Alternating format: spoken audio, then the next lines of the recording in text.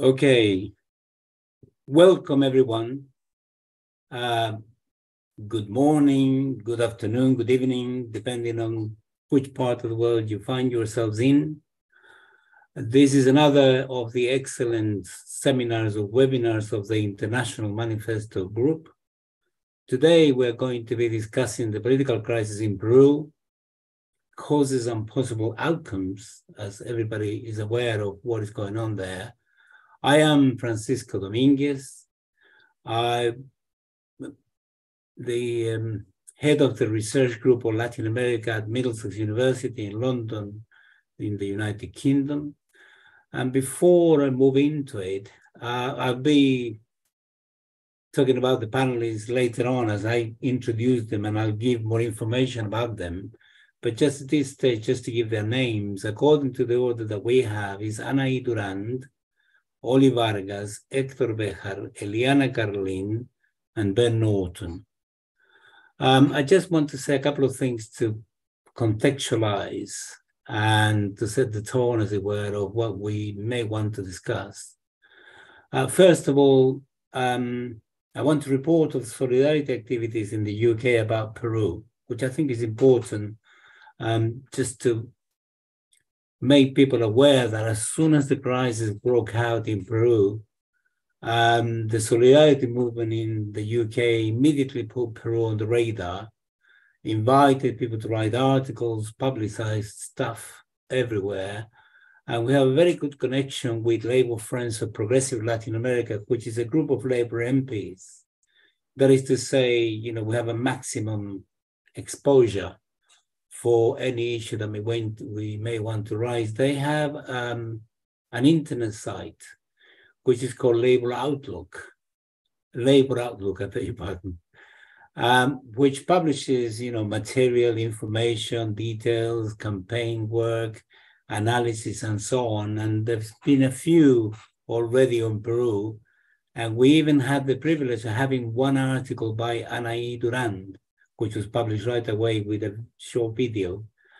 And more important that we managed to persuade the organizers of the Latin America Adelante Conference, which took place with Latin America Adelante Conference 2022, but it took place in January 2023, which is normally attended by between 500 to 700 activists, trade union leaders, MPs, journalists, and so on, which is quite an important solidarity conference in Latin America in Europe. I think it's the biggest one there. We had a very well-attended panel on Peru. So right away, people started to ask questions, express how to express solidarity and so on. So that is important to have in mind as a part of the activities that we want to undertake. I want to just sketchily raise a few questions regarding the situation in Peru. Number one, in the last few years, the crisis of political legitimacy of the oligarchy is being tested quite massively. Not so much by mass movement, but certainly because of their own inability to sort out their own problems. In the last few years, there have been 6 presidents, which is a clear indication of their inability to stabilize the situation. And the biggest surprise was obviously in 2021, when a rural teacher was elected to become the president, won the first round, Pedro Castillo. The surprise was so big that even CNN recognized publicly they have to scramble for a CV because they didn't know who he was. In fact, they thought so little of him that actually it wasn't even counted as a possibility for the second round. And when he won the second round, then obviously the situation in Peru changed quite dramatically.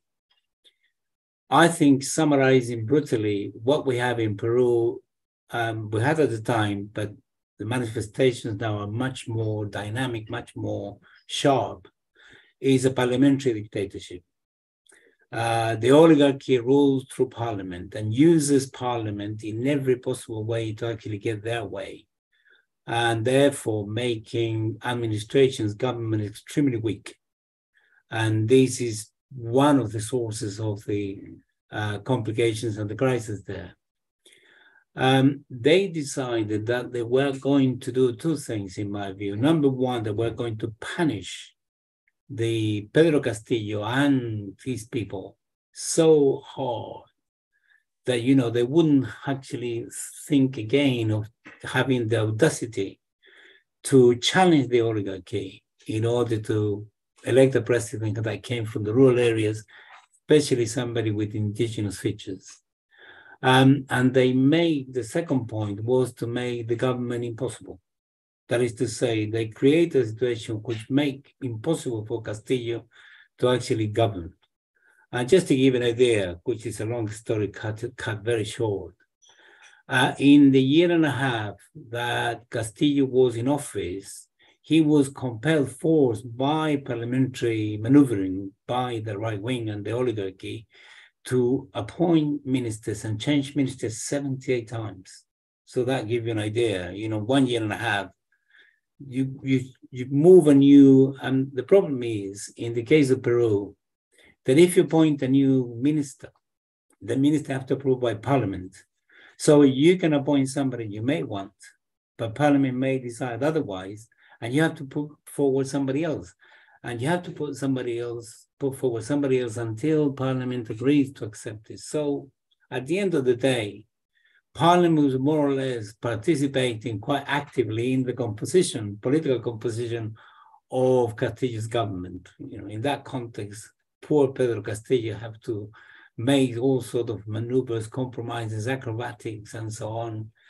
But we knew that whatever he did, and he knew, I think, as well, that whatever he did would not be sufficient because they wanted to get rid of him. And this happened on the 7th of December, 2022. He was charged with something like permanent moral incapacity, which is a very peculiar, legal terminology. But they used that. It was basically a coup d'etat. And this was followed by, number one, a surprise for the oligarchy that the masses reacted very energetically throughout the country, not necessarily in every place in the same way, but certainly from the rural areas where Castillo came from and other areas such like those. The level of mobilization was extraordinary. The oligarchy decided to actually crush brutally this manifestation of rebellion. And as far as I'm aware, the number of people who are being killed by repression is over 60. And in some cases, I think this is known, but I want to repeat it anyway. Some people had the wound of the bullet in their chest or their stomach. Sorry to be so detailed about this, but it's important this is known. And they had a hole going in, but they didn't have any hole coming out. And the reason was these were special bullets, deliberately designed to destroy somebody inside so horribly. The basic idea behind that was, deterrence. That is to say, if you mobilize, this might happen to you. They assassinated young people, people of 15 years old, 17 years old, old people, women, and so on. There were instances where in one of the manifestations, in one of the demonstrations, they used helicopters to fire at the demonstrators from above. I don't really know what the caliber of the bullets that were used, but helicopters tend to use bigger bullets than soldiers. So you can imagine what the consequences were with that. So that was the problem. That's what the situation is. And despite this repression, there has been the rise of a powerful mass movement, which has not, gone back. They continue to mobilize, continue to organize. Their demands, as far as I know, can be summarized in 4 points that our Peruvian speakers might qualify that, add more. But if number one is the resignation of Dina Boluarte because she was not elected. And she was the vice president who betrayed her principles. And then she's been presiding over the repression of the population with, I would say, gusto. because he had to get, she had to keep happy the people who were sponsoring her. Number two, immediate elections. Parliament at the time when Castillo was still the president had a rate of disapproval, in the region of 78, 80%. The latest information, if they are correct, are that Parliament has a rate of disapproval that goes beyond 92%. That is to say, were there to be genuine, free and fair election for Parliament, the oligarchy would lose very massively. So therefore, they began to introduce all sorts of mechanisms, all sorts of legal restrictions and restrictions of every kind to make sure that, radical people with proposals are not elected. We'll see how that goes. And then the third demand is some people demand the reinstatement of Pedro Castillo as the president. Some demand the reinstatement and the liberation of Pedro Castillo because he's in prison. And some demand only the liberation. And then finally, I think this is the most important proposal, is they are demanding an election, a kind of referendum for a constituent assembly, because they want to create the context for a new constitution, because the one they have was passed under the dictatorship of Alberto Fujimori back in the 90s. So this is the context. So what I want to do now is very briefly to problematize this, if I may, for our speakers to come back on them. They don't have to, but it's a discussion that we need to have, I think. Number one, how far is the oligarchy prepared to go by attempting to crush the movement? Are they prepared to go to the Fujimorista days when they used massive repression by killing everybody? In about 1 decade, they assassinated. I know it's more complex than this, but 70,000 people were assassinated. So this is, imagine if you want to crush the movement, would you be prepared to go back to that? It doesn't look that it's possible, but there are some currents and some politicians in the right wing that are quite willing, are proposing such a thing, not necessarily in so many words, but clearly that's what they want. Number two, how is the mass movement faring? Is it getting stronger? Is it getting weaker? Is it getting better organized? What information do we have? And then the third point is the main components of the mass movement. The media here try to suggest, some of them, very maliciously, as they always do, which is this was a rebellion of a rural movement because they were opposed to modernization, which is sort of normal. So therefore, things will settle down. Is it only rural, the mass movement that exists? Is it also in the cities? Does it involve trade unions and so on? I think we have the answer to that, but it will be interesting to get details. The other point is that the Peruvian de facto dictatorship is isolated in Latin America. We know there are potentials for CELAC to do something about it. Not that I'm proposing necessarily, but I think is a dimension we have to consider in terms of how the reality works, but also UNASUR. UNASUR is going to be reinstated very quickly. 7 more countries after Brazil are joining in. So that's a possibility that something can be done. And the final point I want to make is this. There seems to be a problem, and this, I'm saying this not necessarily to tell people what to do, never would do that. But there is an issue of the leadership. There is an issue of political leadership in Peru. There is an issue of political leadership in other places as well.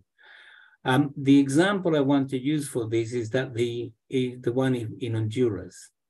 In Honduras, the National Front of Popular Resistance, or the Popular Front of National Resistance, was a coalition of political social forces, trade unions, Afro-descendants, women, indigenous people, and so on. And they came together in this front, which morphed into what we know now as Libre, which is the political party that was behind the candidacy of Xiomara Castro. It took them some time. I mean, it took them 12 years to get to this point. Nevertheless, the successful election of such a small country, which is almost totally dominated by the United States, and getting away with it, and now, transforming the lives of people there, and also inserting itself geopolitically in a very different way. It indicates that the question of the political leadership is crucial. So what, if any, steps or developments are in this area? And finally, what are the main demands the Peruvians want us to organize solidarity around? So thank you very much. I will leave it there, and I want to move very quickly to what I would call un panel de lujo, a deluxe panel. I hope they're there, but the first person is Anahí Durand. Is she there? Sí, no sé si podrían variar porque tengo problemas ahorita con la conexión, les escribí por el correo, yo podría hacer la segunda. No problem, encantado, no hay ningún problema. Muchas gracias. We'll recognize, te vamos a llamar después si no hay problemas. Vamos a pedir que hable entonces Oli Vargas. ¿Está por ahí? Si no está Oli, Héctor Béjar.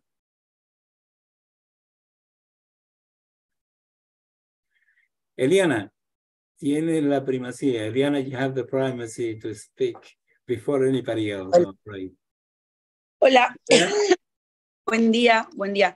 Good morning. Let me introduce you first. Okay. You are Eliana Carlin. Sorry, Francisco, if I may also interrupt, please tell everyone that for the Spanish speakers, there is English translation available, and they must choose the English translation at the bottom of the screen. Choose this preferred language. Eliana speaks English, so I don't think she's got a problem. But no, I do speak English, but obviously I prefer to speak Spanish if that's an option for me. Yes. But anyways, it is an option, and also our translators request that everybody who needs translation, so especially the Spanish speakers, please speak a little slowly, if possible. Yeah. Okay. So do not speak like a Cuban, ever.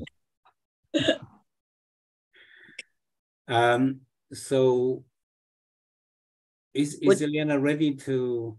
Yeah. Okay, let me introduce Eliana Carlin Ronquillo. Is a political scientist.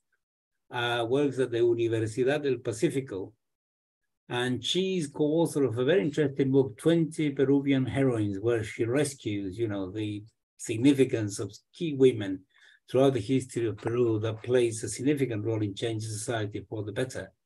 She's also a co-founder of One Peruvian Heroines, but also No to Keiko Fujimori, of course, the candidate. I've seen Eliana doing several interviews in many places, and we are very privileged to have her with us. Eliana, go ahead, the floor is yours. Adelante. Perfecto.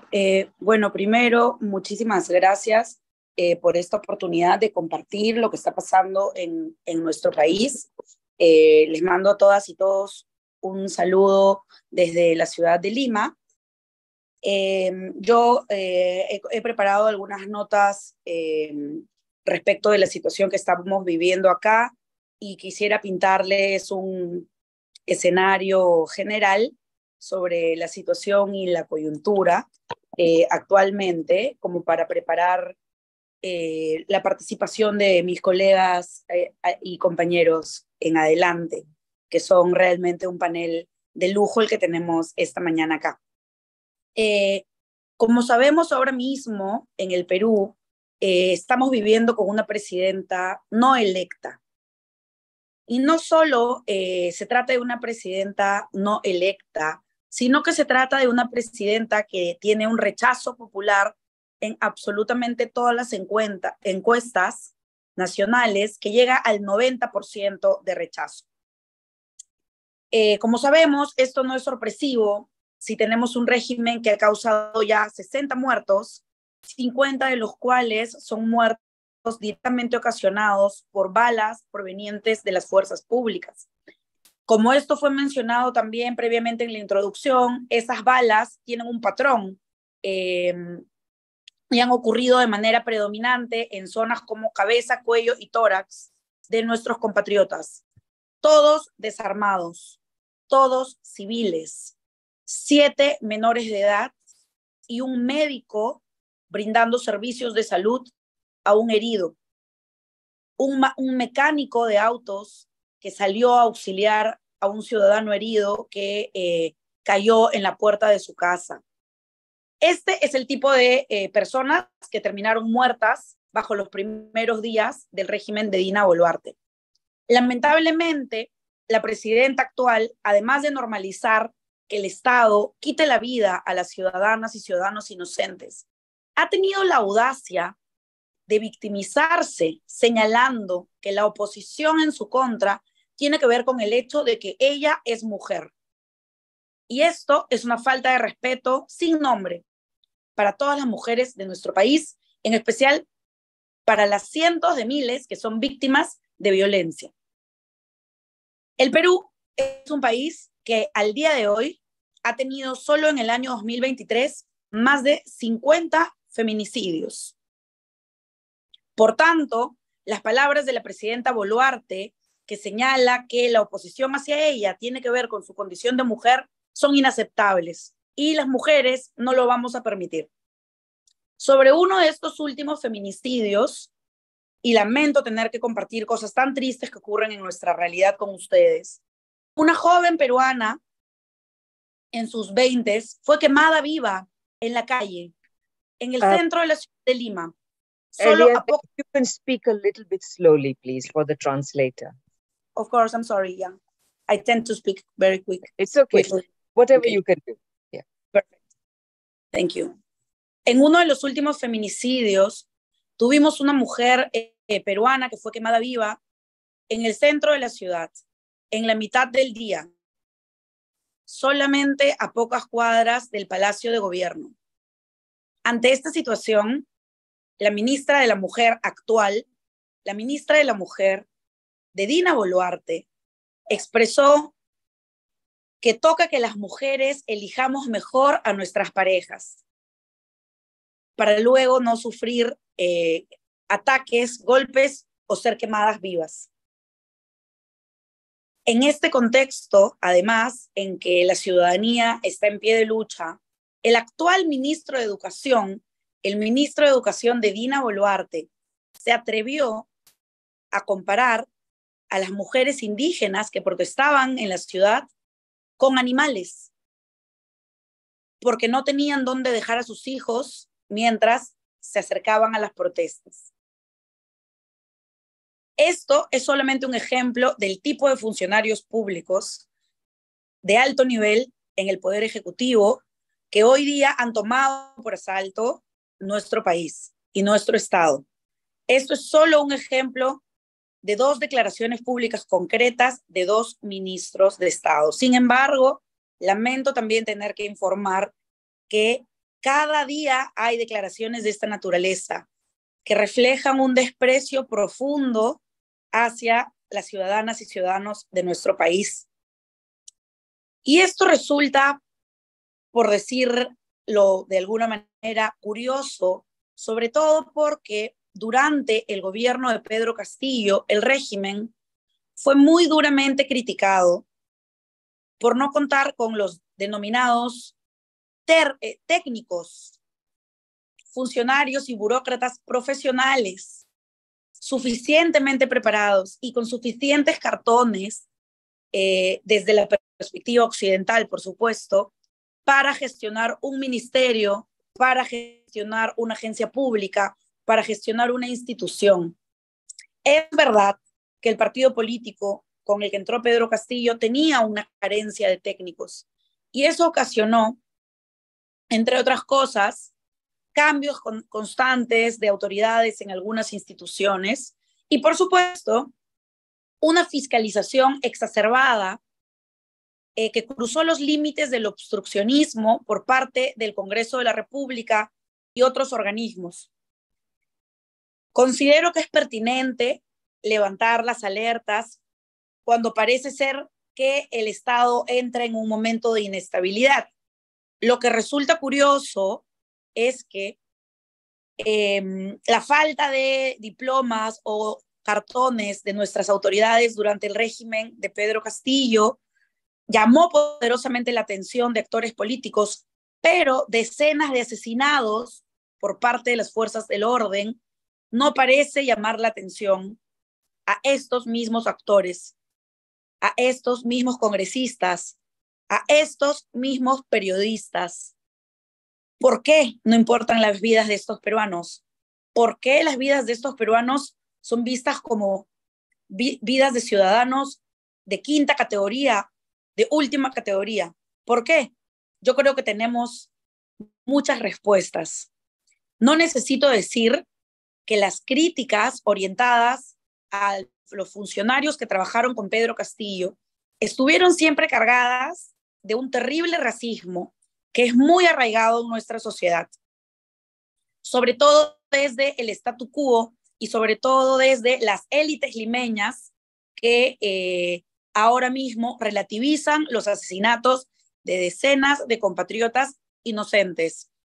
Todos estos compatriotas de origen indígena, muchos que no tienen el español como primera lengua o como lengua materna, de las zonas de la sierra, centro y sur del país, que son los compatriotas que terminan siempre ubicándose en fuegos cruzados entre las fuerzas del orden y, en su momento, fuerzas terroristas que también azotaron nuestro país. Siempre los pobladores de estas zonas del país terminan siendo víctimas del Estado. Y esta vez, lamentablemente, no ha sido la excepción. Las críticas que menciono respecto de aquellos que trabajaron para el gobierno de Pedro Castillo, no solamente estuvieron cargadas del racismo estructural que padecemos, sino también del neoliberalismo radical. Para las élites peruanas es absolutamente inaceptable que haya personas indígenas que tengan alguna lógica, algún plan o alguna opinión correcta. Se considera que son poblaciones que, al no ser parte del statu quo neoliberal y fujimorista limeño, constituyen un enorme riesgo para el país como lo han construido estas élites, para el Perú, que llevan 200 años en propiedad de estas élites, que no han distribuido desarrollo, no han distribuido bienestar, no han distribuido servicios de calidad, no han distribuido absolutamente nada. Pero que sí son muy proactivos al momento de criticar y condenar cuando las poblaciones empobrecidas protestan, cuando las poblaciones empobrecidas levantan la voz, cuando las poblaciones empobrecidas reclaman para sí su estatus de ciudadanos, para ser ciudadanos tan iguales como aquellos que hemos tenido el privilegio de nacer en Lima, el privilegio de recibir una educación privada, el privilegio de salir del Perú a estudiar en otros sitios, de hablar otros idiomas y que nos entiendan otras personas. Cuando la ciudadanía empobrecida en el Perú reclama esos derechos para sí, las oligarquías se movilizan y las oligarquías sienten temor de ver temblar sus privilegios, sienten temor de ver los riesgos a sus futuros, porque finalmente todo este bienestar lamentablemente ha sido construido encima de la opresión de otras poblaciones. Quisiera conversar brevemente ya con ustedes respecto del Congreso de la República. Nosotros tenemos un Congreso unicameral de 130 congresistas. Las protestas que se han despertado alrededor del Perú desde diciembre tienen como una de las consignas principales que se vaya este Congreso de la República, el actual, que se vayan los congresistas actuales. Son representantes con más de 90% de rechazo entre la ciudadanía, tal cual como la presidenta de la República. Las protestas están muy orientadas a ellos. Lamentablemente, no parece ser que ellos escuchen las demandas ciudadanas. Y no solamente es un Congreso que hostigó, porque no encuentro otra palabra mejor, hostigó a Pedro Castillo desde el primer día, compuesto por grupos parlamentarios que siguen hasta el día de hoy sin reconocer que Pedro Castillo ganó las elecciones, lo cual es impresionante, siguen negando el resultado electoral, sino que adicionalmente es considerada la institución más corrupta del Perú en todas las regiones del país y en todos los grupos de edad en los cuales se aplicó la encuesta nacional de la corrupción aplicada por Ipsos Perú en octubre del año 2022. El Congreso de la República es la institución más corrupta del Perú. Esa institución es la que hoy ha ganado preponderancia por encima del Poder Ejecutivo.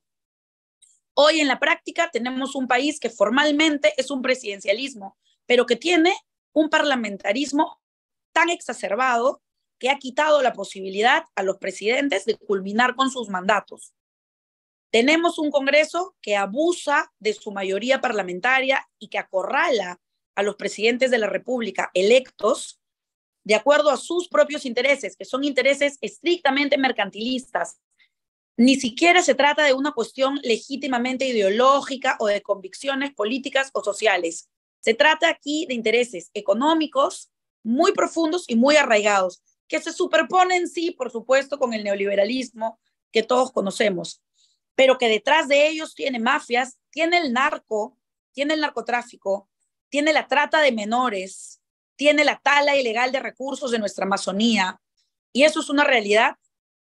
Son las fuerzas económicas más oscuras las que hoy están moviendo las fichas dentro del Parlamento Nacional.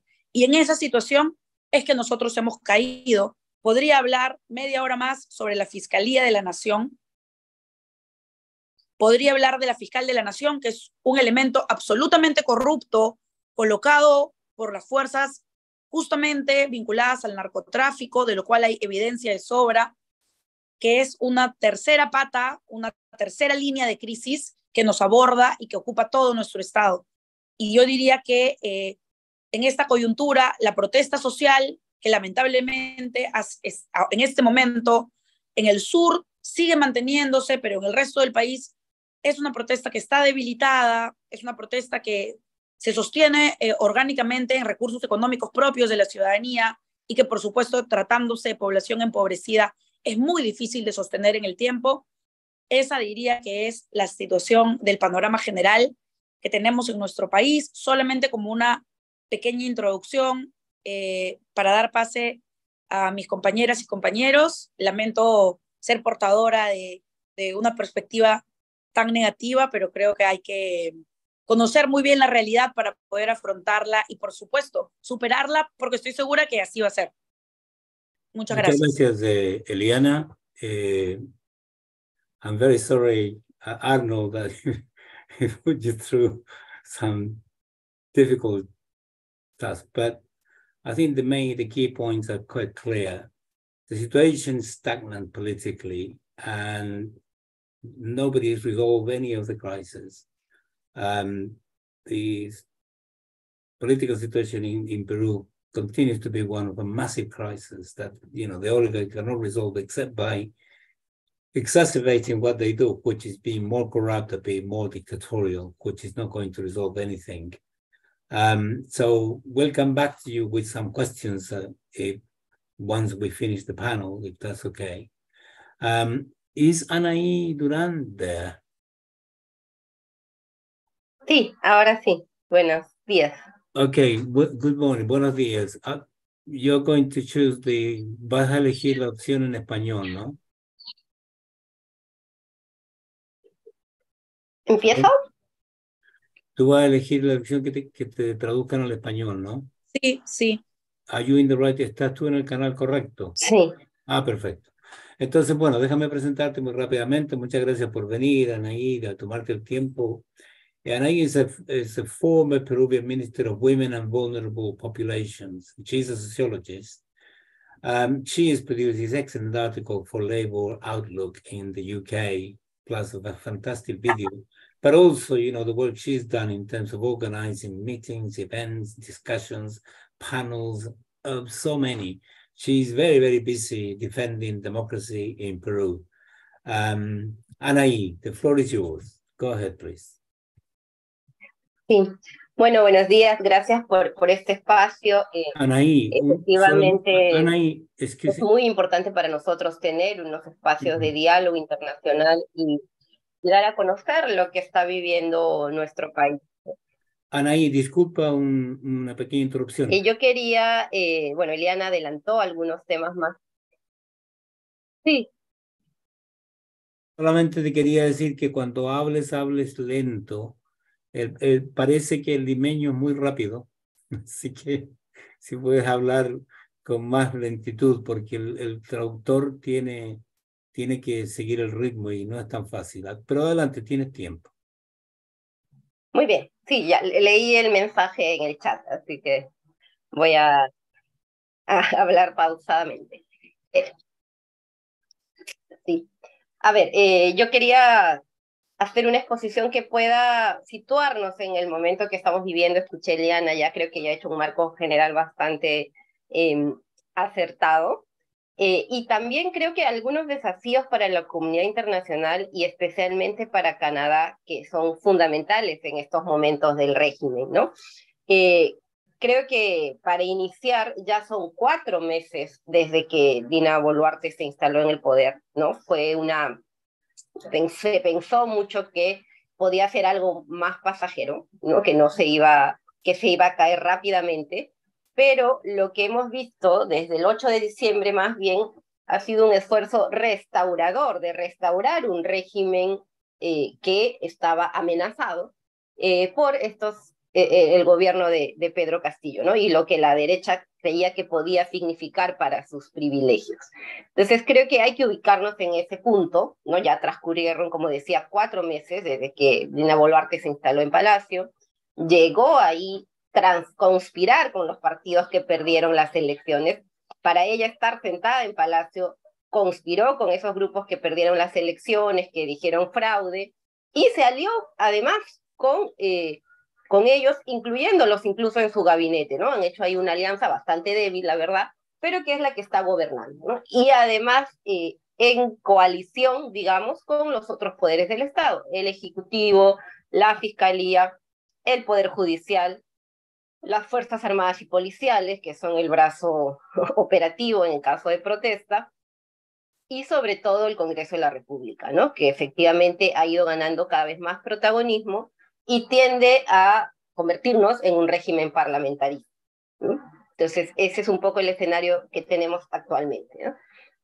También son 4 meses de que hemos vivido una movilización popular muy importante, ¿no? Yo creo que contra los cálculos que tenía la derecha a los pocos días de que Dina Boluarte se instaló en Palacio sin ser elegida para ello, y además habiéndose comprometido a renunciar en caso de la destitución de Pedro Castillo, hubo un estallido popular muy grande, muy masivo, que se extendió además en todo el país, ¿no? Yo me atrevería a decir que es el más importante de los últimos 50 años, ¿no? Una masividad muy grande y una cohesión muy grande también en la plataforma de lucha, ¿no? La renuncia de Dina Boluarte, el cierre del Congreso, la nueva Constitución y la libertad para Pedro Castillo, ¿no? Ha sido un estallido popular muy grande, como digo, muy masivo, muy político también. No quiere decir que no hayan habido protestas antes en el Perú, pero este nivel de conciencia política y de articulación de demandas políticas es algo que no lo habíamos visto, ¿no? Obviamente la represión ha sido brutal, tenemos más de 60 personas asesinadas directamente ya con necropsias establecidas por balas, objetos, perdigones, en fin, por las fuerzas policiales y militares. Hay 1.300 heridos ahorita en distintos hospitales del Perú y 1.800 personas encausadas judicialmente, de las cuales la mitad está en prisión, sobre todo en Puno, en Ica, en Juliaca, en Arequipa, en Cusco, ¿no? Si bien ahora la intensidad de las protestas ha bajado, la población continúa resistente, ¿no? Hay distintos niveles de resistencia, ¿no? Es un escenario muy complejo, ¿no? Los sectores conservadores están empeñados en mantener este poder, ¿no? Parecen llevar la ofensiva, pero los sectores populares no se rinden tampoco, ¿no? Eso para empezar, y quiero hacer énfasis, por un lado, en esta ofensiva restituyente que está llevando adelante Dina Boluarte para salvar el modelo neoliberal que está en crisis ya hace bastante tiempo, en decadencia económica, política, ya no es capaz de generar una gobernabilidad y estabilidad, ¿no? Eso por un lado, y luego, para terminar, también un poco una mirada al campo popular que se está movilizando, ¿no? Entonces, ¿cómo va esta ofensiva restituyente? ¿Qué está haciendo Dina Boluarte y sus aliados para salvar el modelo? Pues en primer lugar están, como decía, armando una coalición, ¿no? Que tiene como objetivo además salvar este modelo que lo impuso Alberto Fujimori en el 92, que se legitimó en una constitución, la Constitución Política del Perú del 93, que se aprueba en medio de la dictadura fujimorista, y que pone las pautas fundamentales para organizar la economía, la política y la sociedad, ¿no? Esto ha entrado en crisis y justamente la destitución de Castillo y la brutalidad con la que imponen a Dina Boluarte reflejan esta desesperación de las élites por salvar el modelo, ¿no? Un modelo que además en lo económico ha sido sumamente extractivista, ese es el corazón del modelo, ¿no? Permitiendo beneficiar a transnacionales y élites minoritarias, ¿no? Ese régimen ya estuvo en crisis el 2001, pero la transición de esa época prefirió deshacerse de Alberto Fujimori y mantener intacto el modelo, ¿no? Ahora lo que hemos visto es que están dispuestos a todo, digamos, la brutalidad, como decía, la verdad nos ha impactado mucho esta fuerza represiva que ha tenido el ejército y la policía. No habíamos visto ese nivel de violencia desde la época del fujimorismo, quizá, de una jornada de 18 asesinados en Juliaca, de 10 asesinados en Ayacucho, de una forma muy brutal, ¿no? Además, con el discurso criminalizador de que eran terroristas, minería ilegal, tala ilegal, que eran todos delincuentes, ¿no? Cuando lo que se veía era que eran una población indignada que estaba reclamando porque su voto tuviera sentido, ¿no? Contra un régimen que se estaba imponiendo. Pero bueno, creo que esa cara represiva de esta ofensiva restauradora nos da una idea de cómo están buscando quedarse, ¿no? Pero no solamente quieren quedarse con la fuerza bruta, ¿no? También es importante ahí todo lo que están haciendo para asegurarse con maniobras legales desde el Congreso cierto control de los organismos electorales, ¿no? Esto me parece fundamental porque ellos tienen la mayoría en el Congreso sigue funcionando como si no pasara nada, a pesar de su baja legitimidad y su escasa aprobación, y están justamente buscando cambiar a los miembros de la OMPE, de la Oficina de Procesos Electorales, del Jurado Nacional Electoral, y viendo cómo hacen ellos para maniobrar esto y asegurarse un escenario más controlado en el caso de unas futuras elecciones, ¿no? Y esto tiene que ver también con cómo están viendo a la oposición. Ahorita, en estos momentos, si bien la represión más brutal ha cedido, lo que tenemos es una judicialización y una criminalización enorme. No hay garantías de participación democrática. Si se convocan nuevas elecciones mañana, va a haber una cantidad de líderes sociales judicializados y criminalizados que no van a poder participar. Lo mismo con los exministros y los líderes políticos vinculados al presidente Castillo, que están afrontando una serie de procesos, por ejemplo, por rebelión, por este supuesto golpe, en fin, hay una situación de persecución de la oposición que no está brindando garantías democráticas, ¿no? Y lo mismo también están operando con el caso de la fiscal de la Nación, ¿no? Que ellos están muy activos en poder llevar adelante estos juicios, estas carpetas fiscales que le permiten al régimen trabajar también con esta papa, ¿no? Por un lado, reprimes si hay protesta, por otro lado, judicializas, criminalizas con la fiscalía y el Poder Judicial, inhabilitas a la oposición, y finalmente cambias las reglas del juego con el Congreso en el cual tienes mayoría, ¿no? Entonces, ese es un poco el escenario que ellos se están desenvolviendo para volver a concentrar el poder, ¿no? No tienen todas las de ganar, eso creo que hay que decirlo. Hay 3 factores que son importantes. Creo la enorme falta de legitimidad que tienen. La ciudadanía lo sigue rechazando. No pueden salir, Dina Boluarte no puede salir de Palacio, eso lo comentaba Eliana también. Es una falta de legitimidad, en tanto una incapacidad de generar un consenso mínimo, ¿no? Ellos no están gobernando fuera de Lima, ¿no? Y eso es algo que también los sigue desgastando, ¿no? Además, y esto es otro tema fundamental en la viabilidad del régimen y en sus intenciones de quedarse, el tema económico, ¿no? Desde enero Perú está registrando una caída en el crecimiento económico, ¿no? Justamente la calificadora de alto riesgo Fitch decía que ya la inestabilidad política y la emergencia climática por el ciclón que hemos vivido estaban impactando negativamente en la macroeconomía peruana, que siempre se ponía como un ejemplo. Y finalmente, un tercer elemento que creo que hay que tener en cuenta para los planes que tiene esta coalición conservadora es las propias contradicciones que tienen entre ellos, ¿no? No son un bloque homogéneo. Dina Boluarte ha sido puesta ahí para que haga el trabajo sucio, pero en cualquier momento la sacan. Lo que hemos visto esta semana con un escándalo de un narcotraficante vinculado al fujimorismo, apenas el ministro de Justicia quiere avanzar en algo, ya el Congreso amenaza con vacancia. Entonces hay una debilidad en esa coalición que está gobernando. Comparten un objetivo común, que es salvar el modelo neoliberal, quedarse ahí, acallar la oposición, no arriesgarse a que le surja otro Pedro Castillo, pero tienen estas debilidades también. Y finalmente, el tema internacional, ¿no? Boluarte solo ha conseguido en el caso de América Latina el apoyo de Ecuador, de Uruguay y de Estados Unidos, ¿no? Desde fuera. Bueno, con Canadá también hay un tema que luego voy a retomar, pero en el caso de Latinoamérica, salvo Ecuador y Uruguay, tiene un aislamiento muy grande, ¿no? Y de hecho un protagonismo muy fuerte de México y Colombia, que han sido claves para denunciar la ilegitimidad del régimen. Entonces, esto para hacerles una idea de ese bloque, de esa coalición restauradora que está buscando salvar el modelo y quedarse aún con toda esta situación ilegítima, cómo ha respondido la población, y esta era la otra parte que quería comentar, ¿no? Los sectores populares han salido a manifestarse muy masivamente, muy cohesionados en la plataforma, pero también con una debilidad orgánica bastante grande, ¿no? O sea, se han politizado, como decía, yo creo que estos 15 meses de gobierno de Pedro Castillo politizaron mucho a la población en términos antagónicos, ¿no?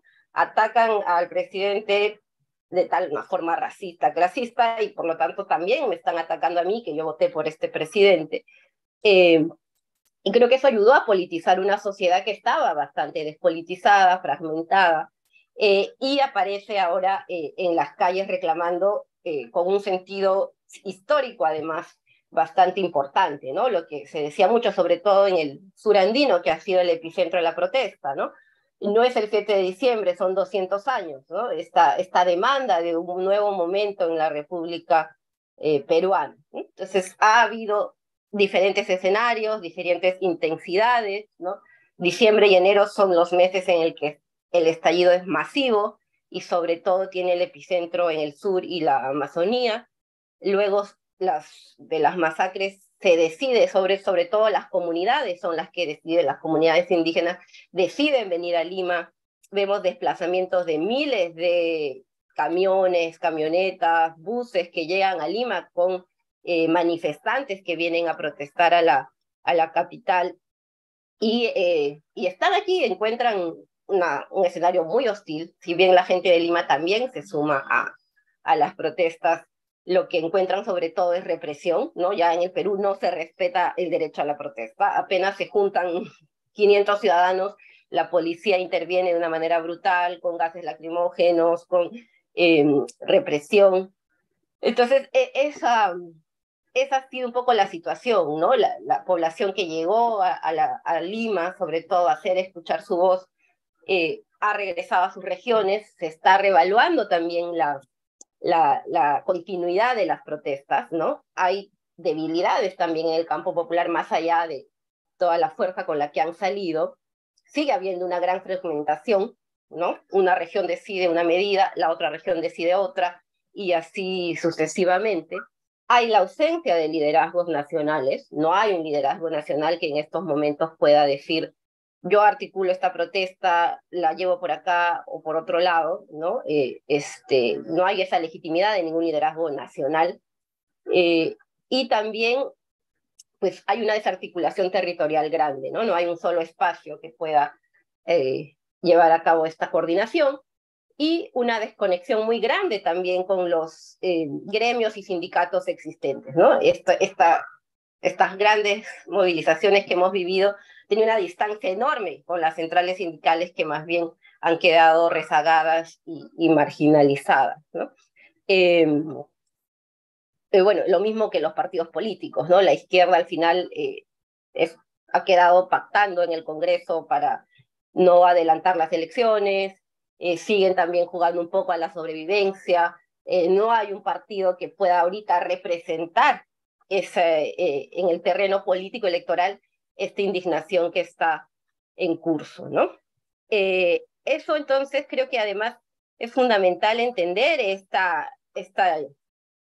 carácter restaurador, esta necesidad para las élites nacionales de salvar el modelo y asegurar negocios finalmente, ¿no? Lo que vimos en marzo, el 8 de marzo, si no me equivoco, Alberto Otárola, que es el premier de Dina Boluarte, su primer ministro, que además fue ministro de Defensa cuando fueron las masacres en Apurímac y Ayacucho, donde se asesinaron a 20 personas, incluyendo 6 menores de edad, viajó a Canadá, creo que había el foro minero, ¿no?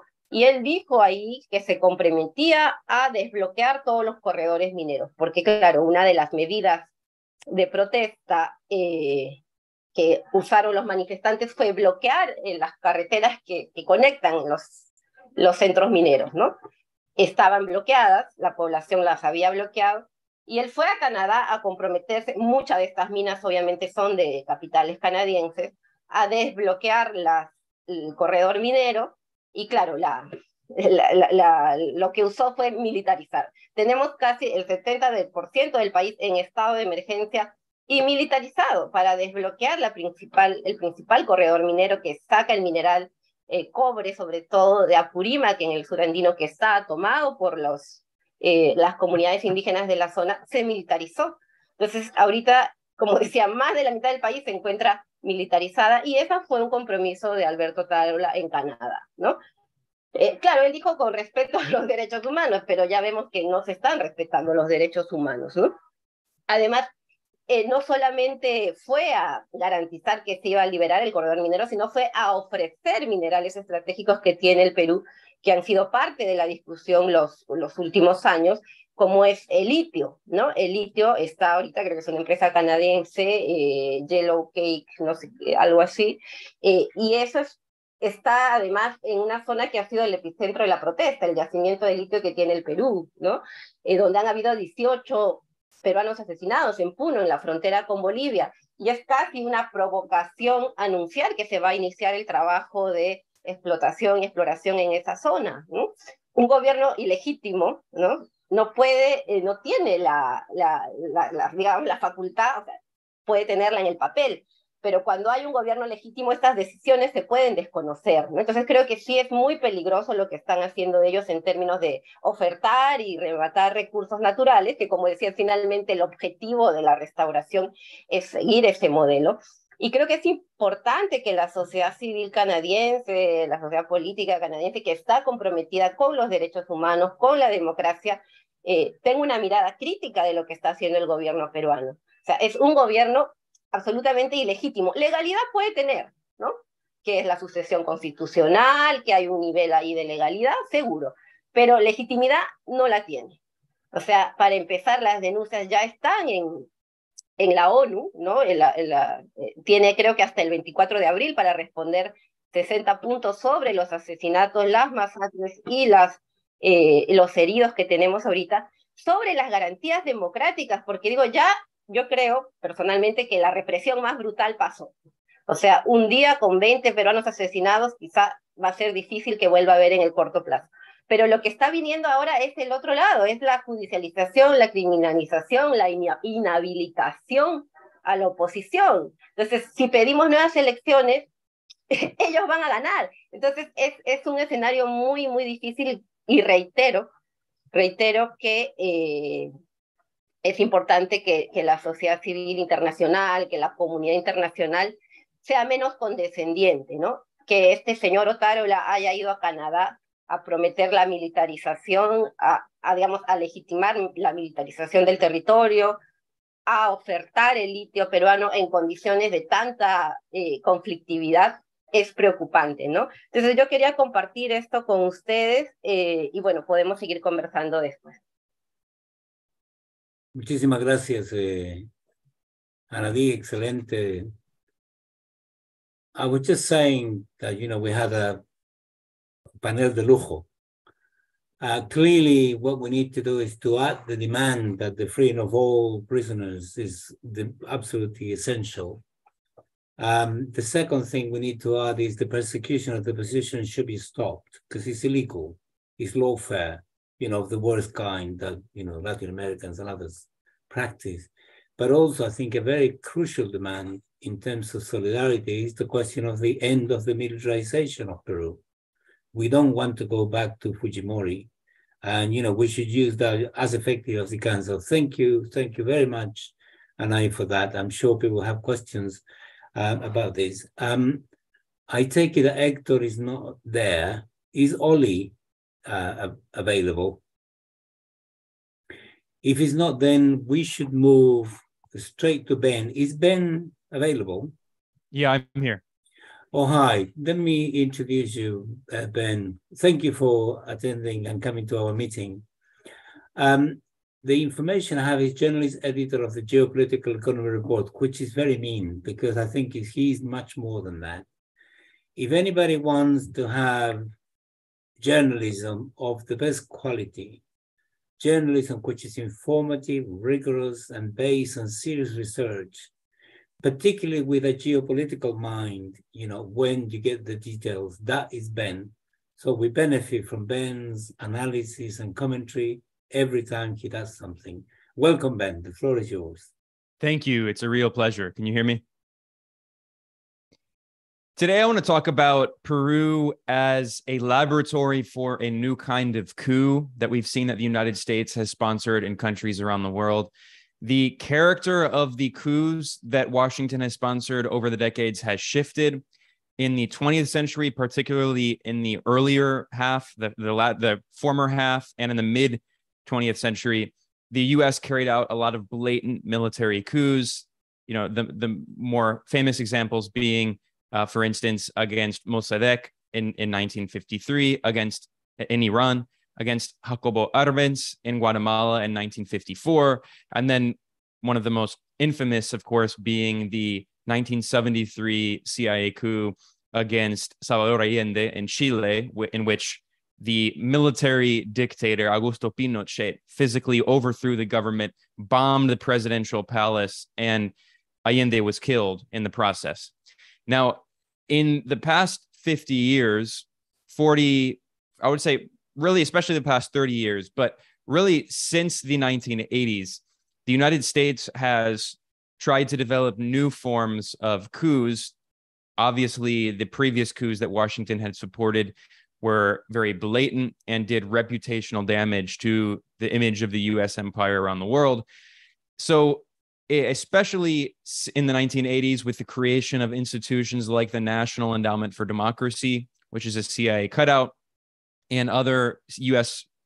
government organizations like the U.S. Agency for International Development, USAID, the United States has perfected the art of color revolutions, and we saw many of those in former members of the Soviet Union after the overthrow of the Soviet Union in 1991. And in fact, many of these organizations were involved in the overthrow of the Soviet Union. This was acknowledged in the Washington Post in an article that discusses what they call the spyless coups, which, I mean, they still have spies. They just maybe instead of working directly for the CIA, they work for NGOs and cutouts funded by the US. So we've seen a shift in the character of US coups. And the coup against Pedro Castillo in Peru in December of 2022, I think is a good example of this new character of these coups that is not directly in the same way that Pinochet overthrew Allende. It cannot directly be called a military coup, but it absolutely was a coup. I mean, first of all, we should keep in mind that the so-called ambassador of the United States in Peru, Lisa Kenna, is a CIA veteran. And there's a joke that has been said for many years. There's no such thing as a former CIA agent. Lisa Kenna, the U.S. ambassador in Peru, admitted when she submitted her bio to the State Department, to the Congress in the United States, when she was being considered as a candidate, when Donald Trump appointed her nominated her to be U.S. ambassador to Peru, she had to get congressional approval. And in the official biography that she gave, her State Department biography that she gave to Congress, she acknowledged that at least officially, she worked for the CIA for 9 years and then worked in the State Department. And she worked in countries like Iraq and Afghanistan, of course, that were under military occupation. So we know that the CIA and the State Department have a revolving door. Mike Pompeo, who was Donald Trump's Secretary of State, previously was director of the CIA. Just, I mean, getting rid of any pretense of independence between those institutions. And we know that one day before the coup against Pedro Castillo, which I'll discuss in a second, Lisa Kenna, the CIA agent turned U.S. ambassador, met with the defense minister of Peru and said very clearly, the defense minister said very clearly on the day of the coup against Castillo, he told the military to disobey the elected president's orders. Now, there's been a lot of misinformation about this, essentially arguing that Pedro Castillo is the one who tried to launch a coup, not mentioning that Article 134 of the Peruvian Constitution, I'm going to read it here, says, the president of the republic is authorized to dissolve the Congress if it has censured or denied its confidence to two councils of ministers. The Council of Minister in Peru is the official name for the cabinet. That's the cabinet of ministers. And this dissolution decree contains the call for elections for a new Congress. Now, this is exactly what Pedro Castillo did to the letter of the law. When he tried to dissolve the Congress in December, he immediately said that they were going to have new elections for a Congress and they were going to have a constituent assembly. This was one of Pedro Castillo's main issues that he ran on when he campaigned for president, because in Peru, the country still suffers with a constitution that was written by an actual dictatorship of Alberto Fujimori. Now, the golpistas, the right-wing coup plotters in Peru, accused Castillo, the victim of a coup, of trying to launch a coup. Well, in reality, what they're defending is a constitutional system, which is completely anti-democratic and right-wing, that was created by an actual dictator, Alberto Fujimori, when after he dissolved the Congress against the Constitution. Ironically, what Pedro Castillo was doing was entirely constitutional, according to the very same Fujimorista constitution that he wanted to change. Whereas when Fujimori successfully dissolved the Congress with the support of the military, unlike Castillo, who did not have the support of the military. I've never heard, by the way, of a president launching a coup without the support of the military. And we can see that after Pedro Castillo constitutionally tried to dissolve the Congress to hold new elections, the military arrested him, and Pedro Castillo was sentenced to 18 months in preventative prison, in scare quotes, without due process, without a fair trial. So he's a political prisoner. Now, the Fujimorista constitution was also written with the direct input of U.S. officials and neoliberal economists. And the Peruvian Constitution is a poster child for the Washington Consensus. It was written by Chicago boys, and it's exactly what the United States would like to impose on the rest of the world. It is a textbook neoliberal constitution that basically prevents the elected leadership from implementing a popular economic program to develop the country. So the United States claims that Pedro Castillo was supposedly violating Peruvian democracy. And yet here we see that the United States is propping up this regime that has absolutely no democratic legitimacy. And I want to quickly go through the most recent poll from one of the leading polling firms in Peru. Now, this was conducted by the Institute for Peruvian Studies, the IEP. Ironically, the Institute for Peruvian Studies is backed by a who's who of Western neoliberal organizations. If you go to their website and look at who their funders are, I mean, it's actually pretty cartoonish. We're talking about the Open Society Organization, the World Bank, many different Western government institutions like from Canada, USAID, which is a CIA cutout. I mean, these are the Western imperialist organizations that fund the Instituto de Estudios Peruanos, the Institute of Peruvian Studies, that conducted this poll. And yet they acknowledge the fact that the Peruvian coup regime that was not elected by the Peruvian people has 91% disapproval. The Congress, that is, this is a unicameral Congress, the institution that launched the coup against Castillo.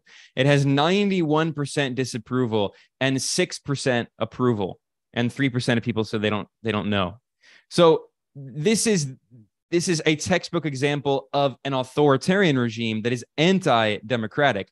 Similarly, for the unelected current leader, Dina Boluarte, who never participated in an election, never got votes to be president. Yes, she was vice president under Castillo, but a year before the coup, she left the left-wing Peru Libre party of Pedro Castillo, and she said that she never believed in the party's ideology. So she has always been a right-wing Trojan horse, and she has 78% disapproval and 15% approval, according to the study. Again, this is by an organization that was antagonistic to Pedro Castillo. The IAP represents the Peruvian bourgeoisie. I mean, they're not the voice of the Peruvian working class, and they acknowledge that this regime is completely illegitimate and undemocratic. Now, what's also interesting is if you look at the division of rural versus urban areas in Peru, you find that there is a little more support for Boluarte, the unelected president, in urban areas, especially in the Lima metropolitan area. But even then, we're talking about fewer than 1/5 of Peruvians who live in the Lima metropolitan area. So within Lima, which is, of course, is the wealthiest part of the country, and the neoliberal governments that have ruled Peru for decades have essentially only developed Lima and abandoned the rural areas, and maybe a few cities have had some development. But even in the richest area in Peru, in Lima, only 18% of Peruvians support Boluarte, whereas 72% of Peruvians in Lima oppose her. In other urban areas and other major cities, just 14% of Peruvians support Boluarte and 80% oppose her. And in rural areas, the rural areas have been the base of the resistance, of the mass protests against this coup regime. And more than 60 people in Peru have been killed in this violent repression carried out by the Peruvian coup regime, by the way, using materiel and tear gas and weapons provided by the United States. And in the rural areas, whose populations have suffered because of this coup regime, just 11% of Peruvians support Boluarte and 81% disapprove of her. Now, what's also interesting is among the very few people in Peru, the small handful of the Peruvian bourgeoisie who do support Boluarte, one of the more sophisticated arguments they've given is that, she represents Peruvian women, and this is a step forward for feminism, which is a complete disgrace to the actual feminists in Peru who are being killed. Many of them are protesting, and they're being killed, and their loved ones are being killed by the Peruvian junta.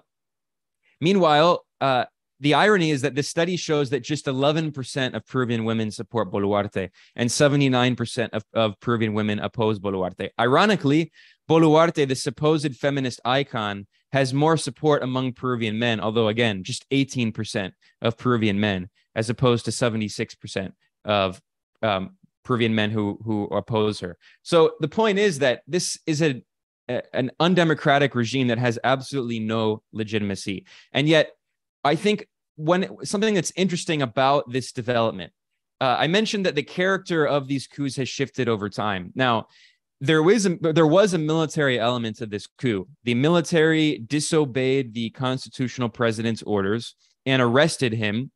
And that was before, by the way, the Congress had this vote to impeach Pedro Castillo. And this is a legacy of the Fujimorista constitution written by the Fujimori dictatorship, which, by the way, carried out genocide that was funded by the U.S. Agency for International Development. There are documents from USAID discussing how the U.S. under the Clinton administration gave millions of dollars to fund Peru's so-called family planning program. And they boasted, and actually, to its shame, there was a United Nations conference that was organized on family planning around the world. And to its shame, they boasted of the Fujimori regime's family planning plan, which actually involved the sterilization of around 300,000 Peruvians, the vast majority women of indigenous descent. and many of them were sterilized against their will. They did not know they were going to be sterilized. Anyway, the point is that the Fujimori regime in the constitution, it turned the Congress into a unicameral system. And according to this system, if the Peruvian Congress can get a 2/3 majority vote, they can overthrow the elected president if they deem them to be morally incapable, physically or morally incapable. Clearly, that's a term that's very ambiguous. It can mean anything. So what this means is that according to the Fujimorista constitution, all the Congress has to do is get a majority vote, and they can overthrow the elected president. Now, what's interesting about that is, yes, Peru has had 6 presidents in the past 5 years, which is a testament to the undemocratic nature of this ridiculous system. However, Castillo survived 2 other congressional coup attempts compared to other leaders who had not done so. When he tried, the day he was dissolving Congress constitutionally to hold new elections, it was the 3rd congressional coup attempt against him. Now, what's also an important detail about this is that I mentioned that this is kind of a new character, a new kind of strategy in these coups. I would say that one of the more similar coups that we've seen backed by the United States would, in fact, be a coup that happened in April of 2022 against Pakistan's democratically elected Prime Minister Imran Khan, in which we have photographic evidence showing the U.S. ambassador in Pakistan meeting with members of the parliament, clearly whipping votes to get enough votes to overthrow Imran Khan through basically the same process of a kind of parliamentary coup. And Imran Khan himself has said that he had evidence that the U.S. Embassy was working behind the scenes to whip votes, conspiring with the parliament to overthrow him. And there are public statements made by the Assistant Secretary of State for South Asia, Donald Liu, who also said that the United States was very angry with Imran Khan, particularly because, one, he did not tolerate the U.S. to have military bases, and particularly drone bases. 2, because he had rapprochement with Russia, and actually Imran Khan was in Moscow on the day that Putin initiated special military operation. He didn't know that was going to happen, but he refused to condemn Russia. Anyway, the point is there are a lot of factors, but the point is that the congressional coup against Imran Khan has a lot of similarities with the congressional coup against Pedro Castillo in Peru. Both countries now are governed by completely undemocratic military regimes with a civilian face, but in both countries, the civilian face basically controls nothing. Boluarte is not the real power. The real power is the military and the head of the Congress, Jose Williams, who himself is a former commander of the military who oversaw war crimes. And there's many reports showing that he is linked to drug trafficking. And similarly, in Pakistan, it's the military that's in charge, and the General Bajwa, the commander of the military, visited Washington recently to meet with top officials. It was not the so-called Prime Minister, Shehbaz Sharif, who was being investigated for corruption. The face of that regime is Bajwa. So, and these coups are very similar, and it's worth studying both of them. But what I want to end it here with is talk about a positive note. It's very easy to be very depressed. I mean, there have been massive protests in Peru, which do inspire confidence. The Peruvian people have not tolerated this ridiculous imported government, to use the term that Imran Khan has used in Pakistan. But I want to briefly look at a map of countries in Latin America and the Caribbean who have rebelled against this coup and have referred to it as a coup. I over at geopoliticaleconomy.com, I made this map of countries whose leaders have expressed support for Pedro Castillo. Now, this, I think, does represent a historic shift. Whereas at the peak of Plan Condor, Operation Condor, in which in the 1960s and 70s, up until the 1980s, the United States backed a series of fascist military dictatorships across South America. At the peak of Plan Condor, the left was marginalized and exiled and murdered and imprisoned across these countries. But now what we see is the majority of countries in Latin America and the Caribbean have left-wing governments, and they have actually publicly spoken out against this coup. This includes the most populous countries in the region, excluding Brazil. Now, unfortunately, Lula, when he was not president when the coup happened in Peru, it was still Jair Bolsonaro, who himself had come to power because of US-backed coups in 2016 and 2018 against Dilma and Lula, respectively, and the imprisonment of Lula on fake charges that were later dropped by the Supreme Court. And the UN Human Rights Committee has said that his political and civil rights were violated.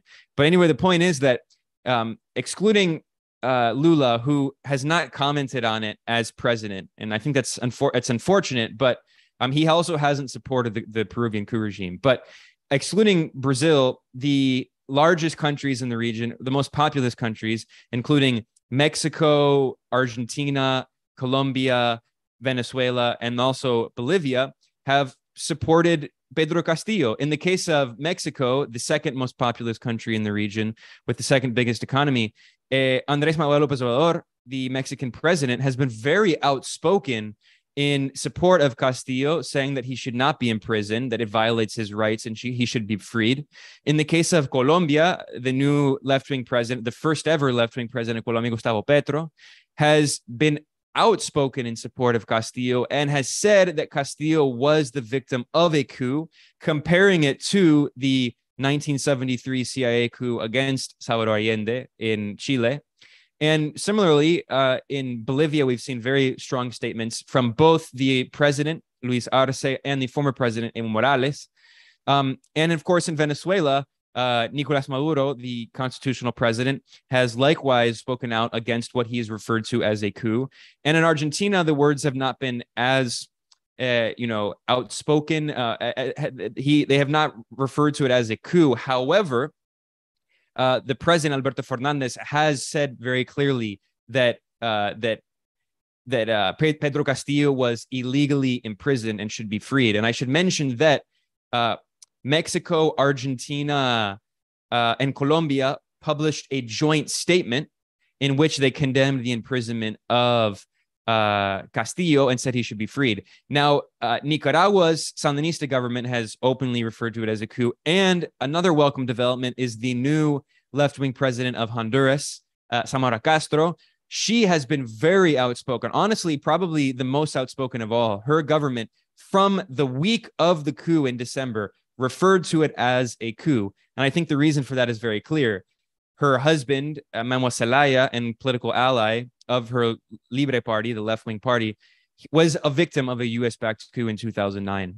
And of course, Cuba has always been a very honorable support, has always been the leading voice of support for the left in the region, and has always opposed the right-wing coups in the region. And multiple countries in the Caribbean as well have spoken out. So I'm going to end with that. But what I think that reflects is there has been a shift in the region. Now, in Peru, for a variety of historical reasons, the left has been very weak, largely because it was exterminated under the Fujimori dictatorship. It was quite literally exterminated physically, and it was never able to really recover. But despite the weakness of the Peruvian left, the Peruvian right is also completely illegitimate. And in the last elections, there was not one, but two significant left-wing presidential candidates. So if there were to be a legitimate election in Peru, it's very possible that the left could win again, which is a reflection of the fact that the left across Latin America is on the rise, and imperialism is in fundamental crisis around the world.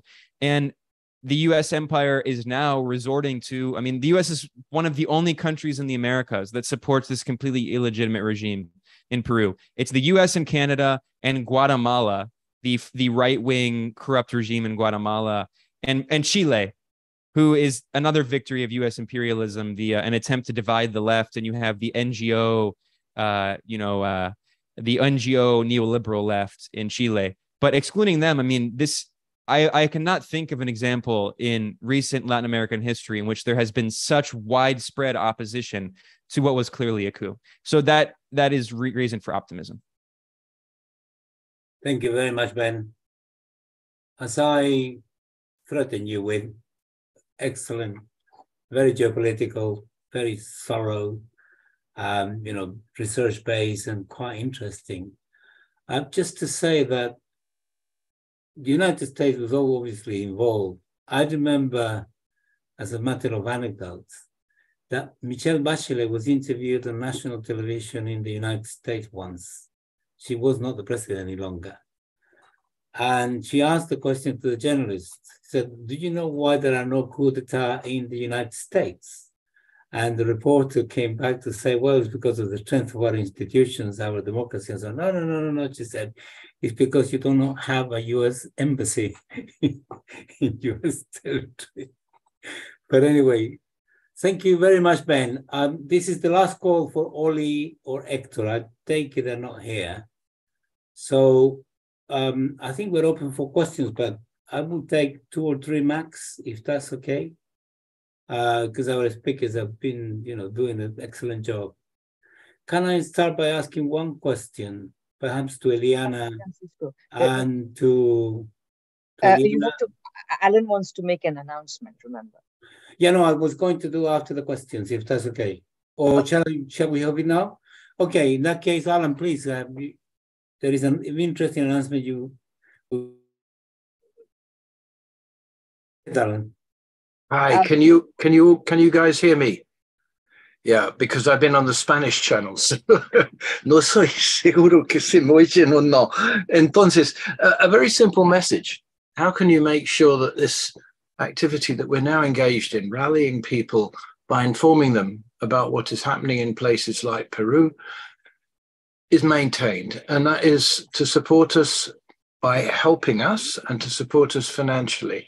And I'm just going to show you the simple way that you can do the financial support and then talk you through, it won't take long, how you can volunteer and be one of the team that is doing these things.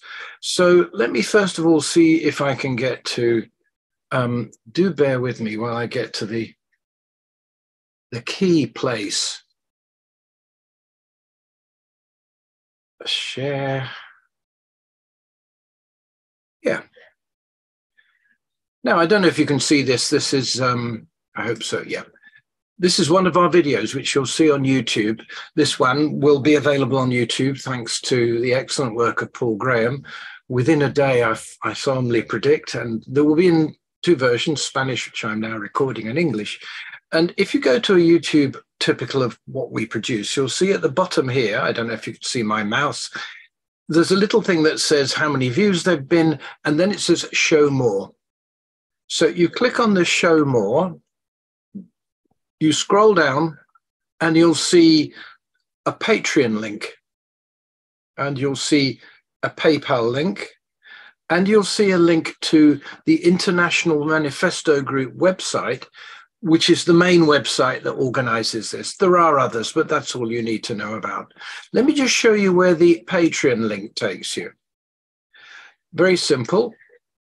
This is how many people are now giving us money and how much that there is. Now, what do we need? In addition to the money that we get per month from our Patreon subscribers, not much, $67, because when we started, we didn't think much about how to finance ourselves. And now we've grown a lot and we need to. To that, I would add that we receive around about $200 a month in PayPal regular donations, and we receive, thankfully, some occasional, quite large donations. But it's the small donations, it's the $10, $20, maybe $5, if that's what you can all afford, that repeat every month that are vital. So we need to get that total figure up to about $1,000 Canadian dollars a month. It's even less in US dollars, or at least currently. And it's very simple. For example, if everybody here was to contribute $10 a month, we would do it. We'd cover our costs. We wouldn't have to rely on each month, do those big donations come in or not? Can we continue to send you mailings? Can we continue to host the webinars? And so on. So come here, click on Become a Patron. And there's a couple of steps, but basically what you do is you choose a card, you put that in and you say how much you want to pay each month. So that's one way to help us. The other way, which I hope I can do by just retreating back along my breadcrumbs. No, it doesn't work like that. Okay, let's try something else.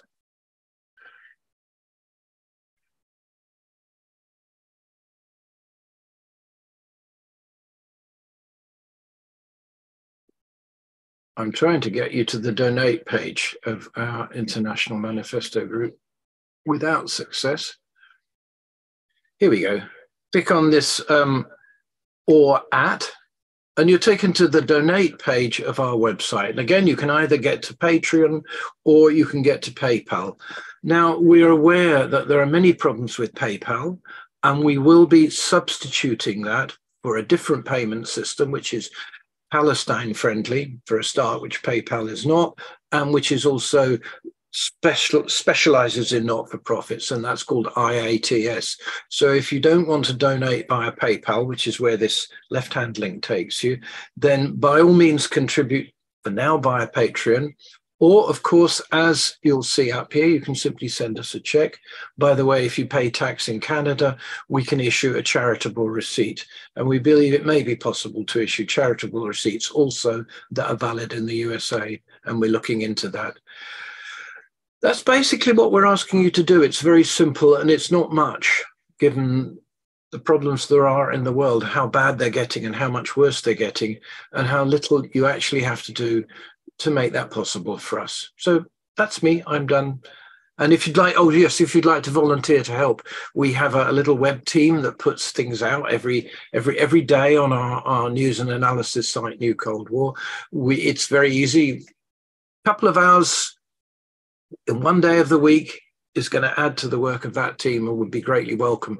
Would also give you a few skills which you may find later useful in life, or even, who knows, in business. So that's it. Thank you very much, and we look forward to hearing from you. Bye. Thank you very much, Alan. So please, those who heard the information and got the message, please contribute as generously as you can. It's important to maintain forums like this, you know, working and disseminating the information about the things that matter in the world for us to try to contribute to building a better world. So thanks very much for that, Alan.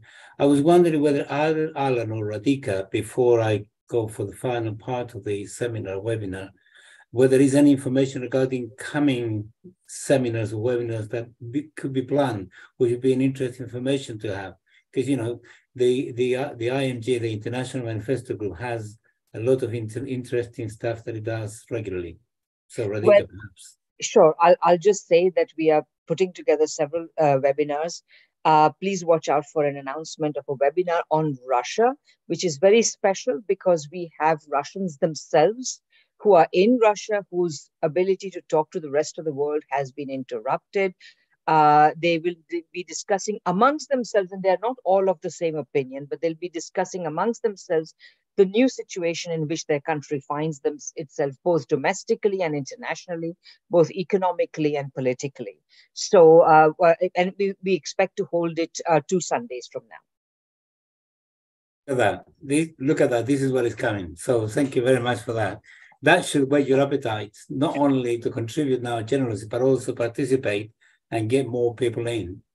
So can I go back finally to the questions? I mean, I have a couple of questions to Ileana and to and also to Anahí. And the question was, why, number one, why this fragmentation between the indigenous population and the trade unions and the urban side of it? And is this getting worse or better? And what could, if anything, be done about it? Perhaps Ileana? Yeah, so that's a very good question. Maybe I can answer this one in English. So go ahead. I don't speak as fast in English as in Spanish. So yeah, so first of all, I think so we come from a very, very deep economic crisis caused by the COVID-19. If we talk about economic sectors of our country, we have only 30% for formal businesses, and 70% of the population work in an informal manner. Whether they sell stuff on the streets or they try to have like a small business, but completely outside the formal area. I don't want to say like outside the law, because being poor is not illegal, and trying to survive in a country like this that actually doesn't give you the opportunity to have a formal business, because like the prices are just so overwhelming. It's just unfair to call this kind of surviving strategies like being like outside the law. But the reality is that we live in a deeply informal economy, and of course the pandemic has hardened the poor population like in a more aggressive way. So that, I would say, that's the very first problem, that we are in a very difficult economic moment of the country. And of course that impacts deeply the social movements and the possibilities to articulate. But also I would like to mention or to build over what Ben just said. So in general, like the leftist sector and the social movements, both in the rural areas and the urban areas, have suffered from such a brutal violence, both from the state and from the government during Fujimorism, during the regime, the dictatorship of Fujimori, that have been killed basically. And afterwards, or like even before that, we have suffered for like stigmatization, what we call here terruqueo, because of the recent history of Shining Path, Sendero Luminoso, the terrorist movements that we have had here in the country from the 80s or at the beginning of the 80s. And so it's like a very stigmatized position to identify themselves as people from the left sector of the political spectrum. So it is hard to articulate. In general, leftist leaders have been killed and or suffered from like illegal persecutions in general, but additionally, now we have on top of that an economic crisis that is pretty obvious already. We are suffering already for like inflation rates that are pretty new for our recent economic history. But also, of course, we do have the like NGO left sectors, more neoliberal left sectors that are more powerful, that have more presence here in the capital, in Lima, that are well related, that have better networking than, of course, the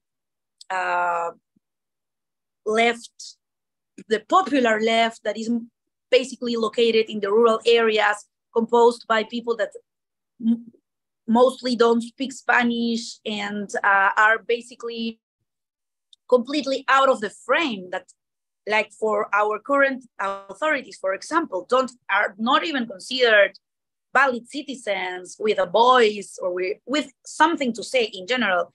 And as Anahí said, this is not something new. This has been going on for 201 years already. So I would say that that's the situation.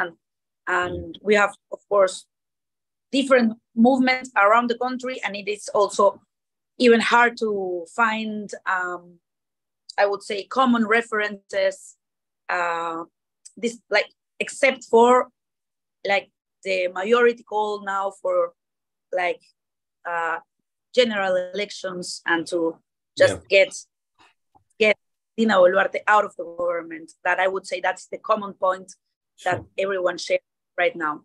Thank you very much, Eliana.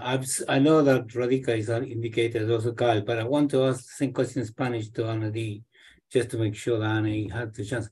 Anahí, le pregunté sobre lo siguiente. Esta fragmentación entre el sector urbano, sindicatos principalmente, y el movimiento indígena, ¿qué está ocurriendo? ¿Qué se puede hacer? ¿Está mejorando? ¿Empeorando? Anahí, adelante.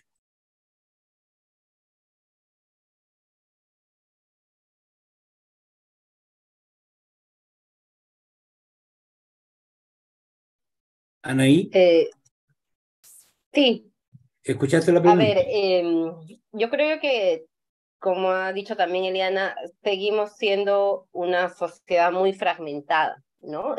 No hay, creo que entre la década del 80 y el 90, el conflicto armado, el neoliberalismo, tendieron a disolver estos lazos sociales, ¿no?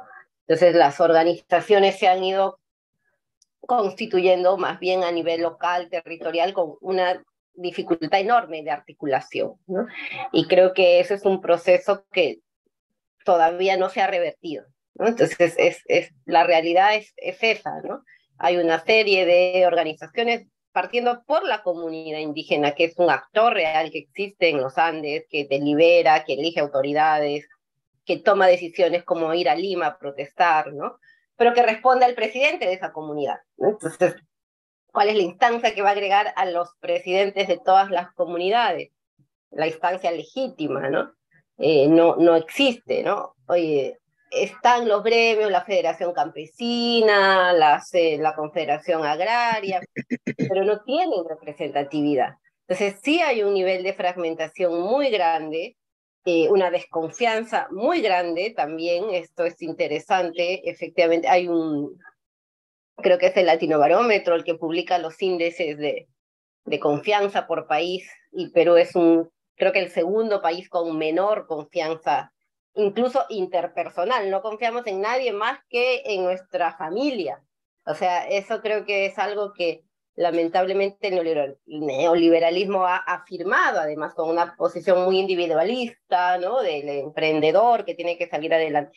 Entonces creo que la crisis y la movilización popular ha puesto en agenda la necesidad de articularse, ¿no? O sea, no se puede enfrentar este régimen de manera tan desarticulada. Aunque tengas masividad, aunque seamos miles en la calle, aunque seamos muy convencidos, si no hay un nivel de articulación y organización, va a ser muy difícil, ¿no? Yo creo que esto todavía está muy incipiente, muy en proceso. Lamentablemente no podría decir ya se va a solucionar, esta es la vía, ¿no? Yo creo que eso está ya en la cancha de los dirigentes populares, de los dirigentes de las comunidades, ¿no? Y cómo se encuentran también con las organizaciones que ya existen, ¿no? Como las centrales sindicales. Perú es un país con una informalidad tremenda, 70% de población informal y apenas un 3% de población sindicalizada. Entonces es obvio que los sindicatos no tengan fuerza, ¿no? Entonces sí creo que es por el lado de la organización comunitaria, indígena, rural, que podemos esperar un mayor nivel de coordinación, ¿no? Yo creo que ese proceso está abierto, la misma coyuntura ha impuesto la tarea de hacerlo, pero sí creo que va a tener sus dificultades y no va a ser tan inmediato, ¿no? Thank you very much. I hope you're getting the translation of what I'm saying. Thank you very much for that. Obviously, it's work in progress, and this is an opportunity to sort it out, but we'll see how it goes. Would it be okay if I take the three questions together from Radhika, Kyle, and Yuri? I've seen there is a question for Ben, but I want to take that at the end because it's sort of more, broader geopolitical. So, Radhika. Yeah, thanks. I have two questions. First is, it would be really interesting to know from the speakers, given that Peru was among the worst hit countries in terms of the deaths suffered during the pandemic and so on, how exactly did this play into the election campaign and the election results? And secondly, I really appreciated very much Ben's I think quite effective identification of a new type of coup. And that sort of raises a question, a kind of congressional coup, essentially, a legislative coup against the executive, etc. This raises the question, during the election, how was it possible that such a left-wing president was elected, but at the same time, the Congress was elected, which was capable of moving against a leftist president in such a way? If there can be any reflection on exactly what happened in the elections, that would be great. Thanks. Thank you very much, Radhika. We'll come back to all the questions together. Kyle, go ahead with your question. I wanted to start off with an acknowledgement. I worked for the Rex Tillerson State Department for about 4 weeks before I got fired, the U.S. Embassy in Libya. So I am part of the devil. And then I wanted to make an observation.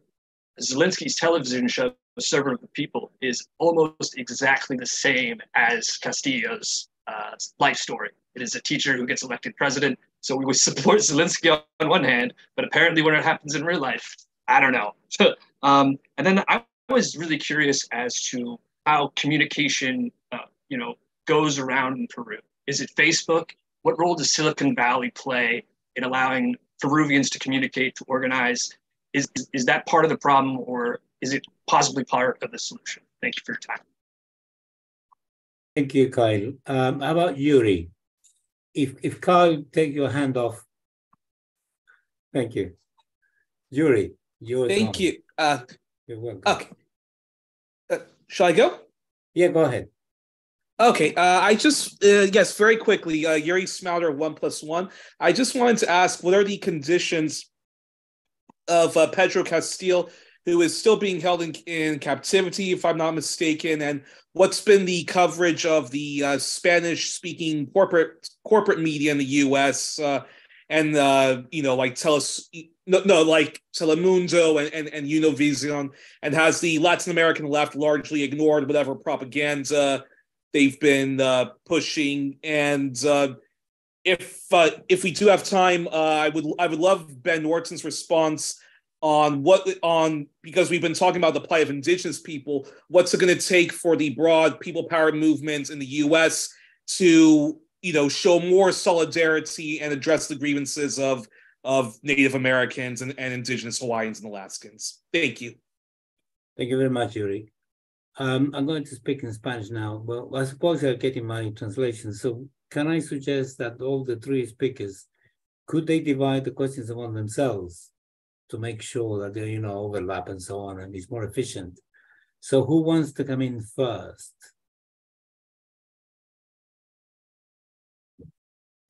Si quieren, yo podría empezar porque tengo que retirarme en unos minutos. Go ahead, adelante.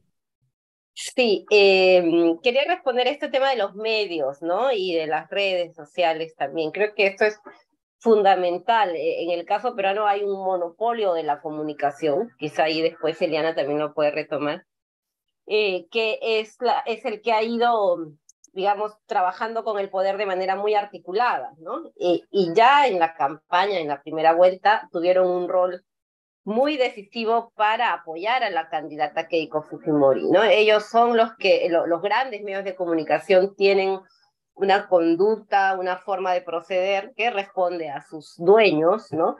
Deliberadamente a favor de un candidato y orientada a demoler al otro candidato, ¿no? En el caso de las elecciones, creo que incluso la OEA tuvo que hacer un llamado de atención, o sea, en fin, fue muy exacerbado el discurso de odio, ¿no?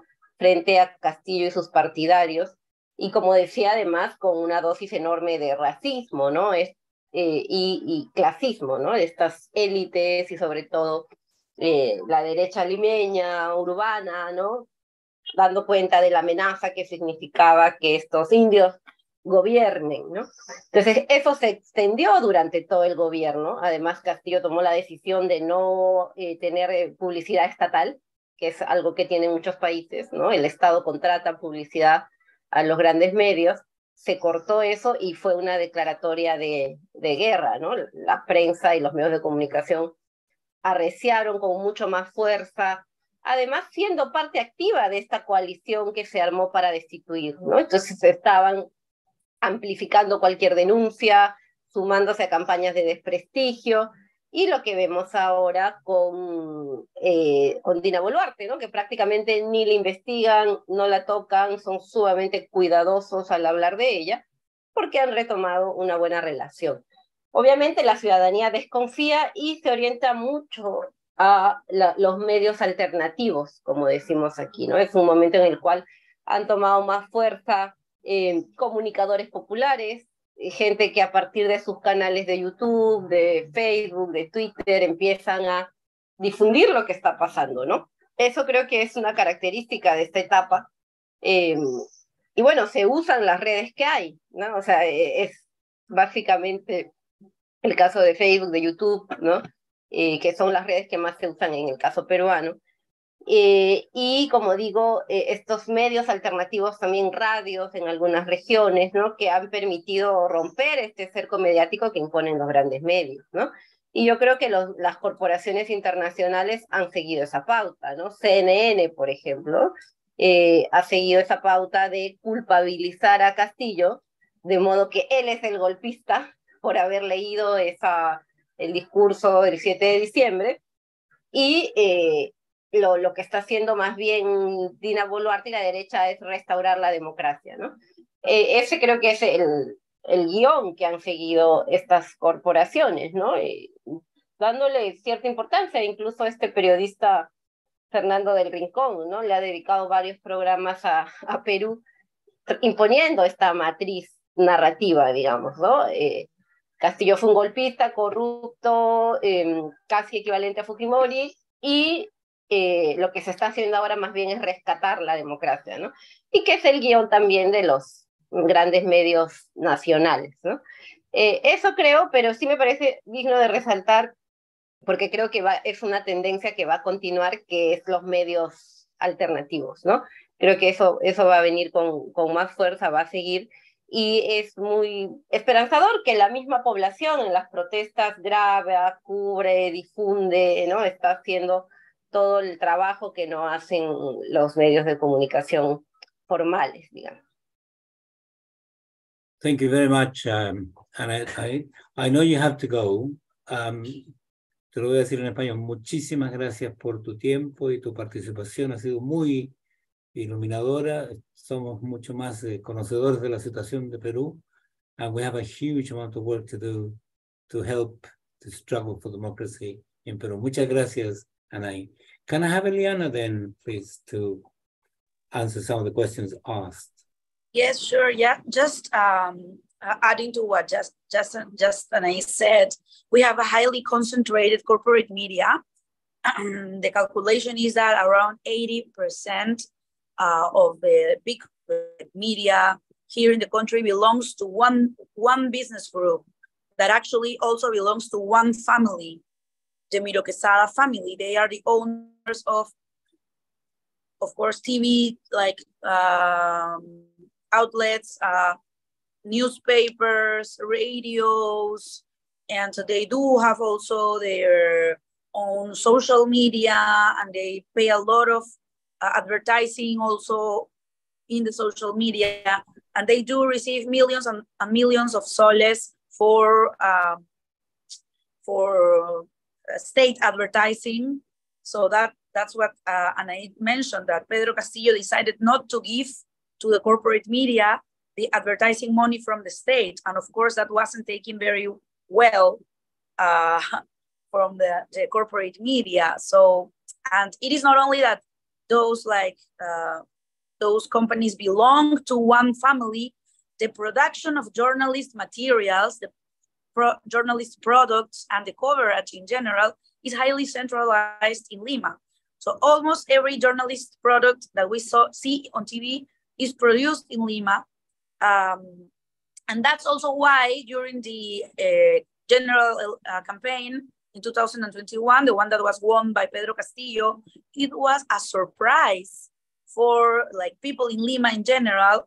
And of course, it was a surprise for all the serious and most important prominent journalists here in Peru that Pedro Castillo was the one that went to the second round or the ballotage with Keiko Fujimori, because they barely knew his name.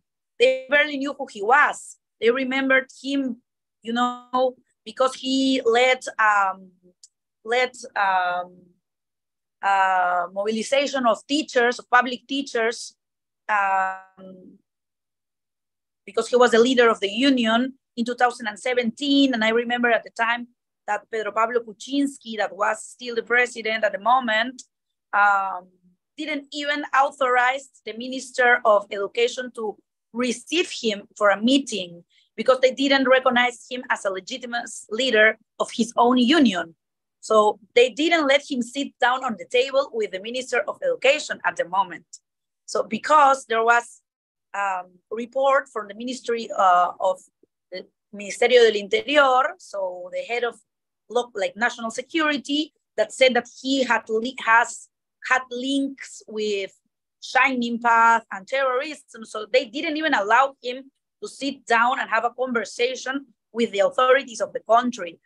So that was Pedro Castillo. So that's why, like, after a very, very polarized campaign for the first round of the elections in 2021, it was almost like people in Lima couldn't believe that he was the one that was going to run against Keiko Fujimori. Of course, because the media here in Lima didn't show us that candidate that was actually putting together huge rallies, because all the other candidates decided to run the campaign basically on the social media with the excuse of the pandemic and stuff like that. And they thought it was going to be enough. They thought it was going to be enough to invest tons of money in the big media here in Lima. And it wasn't enough. So Pedro Castillo mobilized people in the rural areas and very strongly in the southern area of our country. It's a different topic that the pandemic was the best excuse for the state to banish from many places in the country, especially in rural places. So we already have a weak state, and the state disappeared from many places in Peru. So I think that, of course, the context of the pandemic was very important, because Pedro Castillo was able to move like quietly for the eyes of Lima. But of course, it was a huge movement in the other areas. And of course, as always, Lima is never looking for what is going on in the rural areas. Lima is never paying attention on what is going on outside our own limits of this terrible city. So yeah, now the alternative media or the social media are very important actors. And of course, the Congress and the rightist political parties are always basically speaking like very outspoken against the independent media and against what we call alternative media here. Because they consider them enemies of the state and enemies of the system, and they are seen as a dangerous actor for the status quo here in Lima. So I would say that social media are mostly part of the solution, but of course, this is something that we are still working on. So that's what I wanted to say about it. Thank you very much, Eliana. I think we'll continue to examine this part of the surprise, because it was a surprise for everyone. I think Peruvians and ourselves will continue to find out new details, but thank you very much for that insight. Can I then come back to Ben? I think it's a very good question. I have a question for Ben, he says, I'm reading literally from Katerina Lai. There are changes in the continent financial systems, new currency, new alliances, Dilma, new position, etc. Can the shift away from the dollar help by isolating illegal governments such as the Peruvian one? Ben. Great. Yeah, I'll respond to that, which is an excellent question. And I'll very briefly respond to the other questions that were asked that weren't addressed. So Radhika had a good question about the Congress in Peru. I mean, we should also understand, other speakers have mentioned that studies have shown that the Congress is the most corrupt institution in Peruvian politics. And that explains why it has 6% approval. And I should mention that even the week that Castillo was overthrown in December 7th of 2022, another study had shown that at that moment, the Congress had 7% approval. So it's not something new. It's not just because of the coup. It is well known among all Peruvians that the Congress is a bastion of corruption. And the way you get into Congress is you buy your way in. And this is not even just speculation. There have been numerous scandals that have rocked Peruvian politics. A well-known example is the so-called Mamani Videos scandal, which is named after figures who were involved in this corruption scandal, including the son of Alberto Fujimori, the former US-backed fascist dictator who's in prison, and his children are part of a political dynasty. And his son is actually also in prison because he was filmed on camera bribing other Congress members, he was a member of Congress, to vote against the destitution process against Kaczynski, the former right-wing president. So essentially, the way that Congress works in Peru is you buy your way in, and it's the elites in Lima, the Peruvian oligarchy and bourgeoisie, And then they just basically, I mean, it's similar to the US Congress, which has a similar approval rating. They just vote with whatever their sponsors want them to go along with. And it was clear from when Castillo won the election, which was a surprise to so many people, it was clear from the beginning that he was going to face significant opposition because the Peru Libre Party, and then he had other left-wing parties, although that alliance split, and then he actually fought with his own party. It was a mess. But anyway, the point is that from day one, it was clear that the left had a small minority within the Congress. The right wing always had a super majority in the Congress and tried to prevent him from doing everything from day one.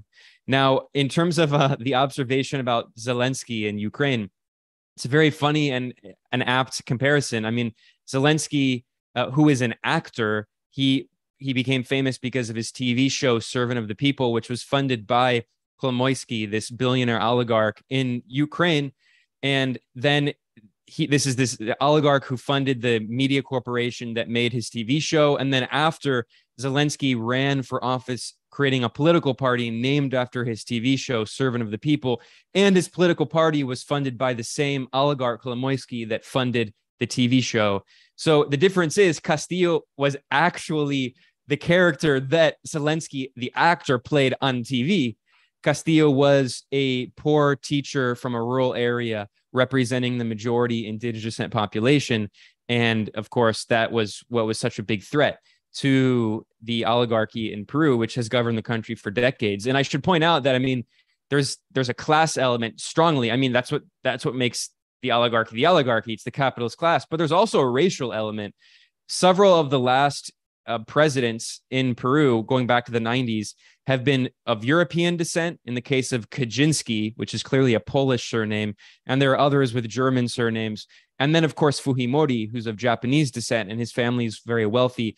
So the indigenous descent majority in Peru have been excluded largely from the political process.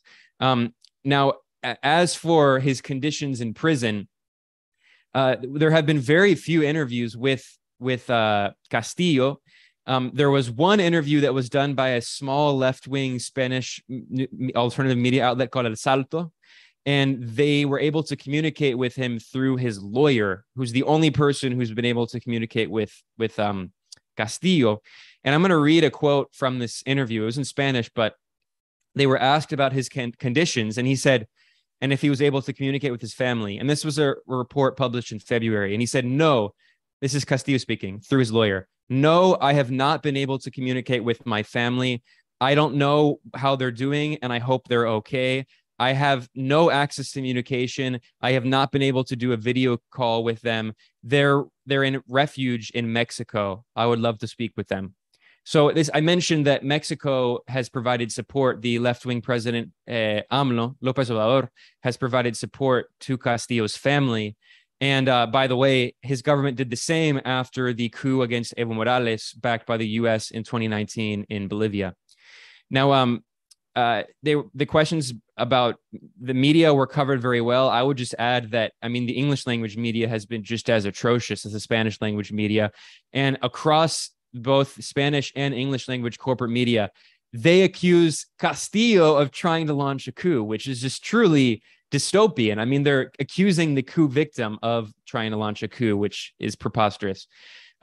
Now, finally, there was another question about U.S. solidarity. And I mean, again, I think we should just recognize that the United States bears a huge responsibility. I mean, clearly the Peruvian oligarchy they were trying to overthrow Castillo from day one, and they don't necessarily need help from the U.S. to do that. But the United States and Canada have legitimized this coup. As I spelled out earlier, the vast majority of the region is against this coup. If the coup regime did not have the political support of the US and Canada, it would not be able to continue delaying elections. This is an unelected regime that has not held elections and keeps delaying election and has killed over 60 protesters. So there's a lot that people in the United States can do. And yeah, I mean, people in the United States need to recognize, and Canada, that First Nations, indigenous nations are suffering from a lot of the same conditions of colonialism and racism that indigenous descent Peruvians are facing. And finally, the very good question about the financial system. I mean, this is something that is not getting enough coverage. I mean, I've been trying to cover this as much as I can. There has been a little coverage of the move toward de-dollarization in Asia, which is, of course, is very important, considering it represents a plurality of the global population and a plurality of the global GDP. But I mean, Latin America also plays an important role in this move toward de-dollarization and the construction of a multipolar world. Lula, the president of the most populous country in Latin America, Brazil, which is the 8th most populous country on earth, which is the 7th largest economy according to, the 7th most populous country with the 8th largest economy according to purchasing power parity measurement of the economy. Lula just visited China and he signed 15 agreements, and they represent all areas of collaboration with China. Brazil is one of the co-founders of the BRICS system. Of course, it's the B in the BRICS. Even before it was BRICS with an S, it was BRIC before South Africa joined, and Lula was one of the co-founders. And in fact, Lula is the only co-founding individual of the BRICS who's still leader, because it was the Congress Party in India who co-founded it. It was not Narendra Modi, and and Putin wasn't president. Actually, it was actually Medvedev. But anyway, so Latin America plays a huge role in this. While he was in China, Lula gave an incredible speech at the New Development Bank, which is the BRICS Bank, in which he called for challenging the hegemony of the US dollar. And he said that we need to do more trade in our local currencies and give out loans in local currencies. And also this week, Dilma Rousseff, who is the new president of the BRICS Bank, the New Development Bank, she was the former president of Brazil as well, from Lula's leftist Workers' Party. She announced, actually, in an interview with Chinese media, that the BRICS Bank has plans to give 30% of its loans in local currency, which is a very significant development. So now we're seeing financing, not just trade, but financing in local currencies, which is going to be very important for countries in Latin America and Africa that have suffered from a lack of access to US dollars, which has been, for instance, in the case of Argentina, a huge reason for the hyperinflation we see in Argentina, which is constantly hemorrhaging its foreign exchange reserves because it has to use those dollars to service its dollar-denominated debt. And similarly in Africa, for instance, Kenya is also hemorrhaging its dollars, which is why Kenya just worked out a deal to buy energy from the UAE and Saudi Arabia in its local currency on credit, because they're trying to save their dollars to service their dollar-denominated debt. So these are all massive developments. And the last thing I'll say here about Peru, now, Peru doesn't necessarily play a direct role in this, because when even Castillo came in, his hands were so tied by the undemocratic regime in Peru. I mean, his main democratic mandate was to try to have a constituent assembly to write a new constitution, because it is impossible to have an actually democratic popular government in Peru with the Fujimorista constitution. It is not a democracy. It is an oligarchy, a neoliberal oligarchy in which the elected president is literally incapable of passing progressive reforms. Castillo's main promises were, one, he wanted the constituent assembly. He also wanted more representation for poor and indigenous descent Peruvians. And he had talked when he campaigned about nationalizing the natural resources in Peru, which are very important. I'll speak about in a second. But even when he became president, he actually watered that down because he recognized that he wasn't able to do that. All he was asking for is taxing the mining corporations, so the government would have around 40% of the mining proceeds, so he could use that money to pay for education and healthcare and social services. But even that was too much for the Peruvian capitalist class. And this is, I mean, I shouldn't say this at the end. I should have said this at the beginning of my segment. But very briefly here, I just want to highlight the fact that, I mean, Peru is a commodities powerhouse. This is a very important country for the global economy. Peru is the second largest producer of copper in the entire world. Just the country of Peru is responsible for 10% of global copper production. The only other country on earth that produces more copper is Chile, which is responsible for 27% of global copper production. So between Chile and Peru, together, they are responsible for more than 1/3 of global copper production. If you look at the Peruvian economy, I mean, it is a country that relies on their export of minerals. 58.7% of Peru's exports come from the mining sector. And if you look, 30% of its exports are from copper, 15% are from gold, 14% from zinc, around 3% from iron. And there are also other natural resources, especially gas. In fact, what's not that well known is that Peru is one of the leading producers of gas in the Americas. It's the United States, Trinidad and Tobago, and then Peru. And Europe is importing Peruvian liquefied natural gas to make up for the Russian pipeline gas that it's no longer buying because of the Western sanctions on Russia. And that's why it's not a coincidence that this is an article I wrote about this, but the CIA agent turned US ambassador in Peru, Lisa Kenna, has been holding public meetings, at least publicly disclosed meetings, with the ministers of mining and energy in Peru to discuss the investments of foreign mining corporations in Peru. And if you look at those mining corporations, they're from Canada, actually represents the largest outside of Peru itself. Canada, the United States, Britain, Switzerland, Japan, and also Brazil, which has mining interests. So, if we want to understand, Peru plays a very significant role in the global economy. And one other final note here is that Goldman Sachs, in 2022, they released a white paper called Green Metals, Copper is the New Oil. So we talked about the role of oil in the coup against Mossadegh in 1953 because he nationalized the Anglo-Persian oil company and said that the oil belongs to the Iranian people. Well, copper is the new oil. That's the word of Goldman Sachs. And especially as we transition toward renewable energy technology, Peru, like Bolivia, which was referred to as the first lithium coup, Bolivia being the world's largest producer of lithium, these countries in South America are extremely geopolitically strategic and economically important for the global economy. And that's why it's no surprise to see the CIA agent turned US ambassador talking about the importance of investment in the mining sector in Peru. Thank you very much, Ben. I've seen Abkan has a question on Radhika. Abkan, please go ahead. Yes, thank you. I know it's very late in your discussion, so my question may have to be treated largely as rhetorical. First, the observation. I trust people will agree that this is the main characteristic of Peru, and that is an extreme form of centralized political dominance and control, and an external, especially extreme form of centralization and control of the economic system. In that situation, isn't it perhaps necessary to be thinking of corresponding forms of popular organization? Now, I assume, but that's more of a question than a statement, is that there is heavy historically indigenous forms of organization, and that there certainly is the example. We can think of the revolution, the communal communist revolution in Russia, where there were pre-existing worker and soldier and farmer created councils.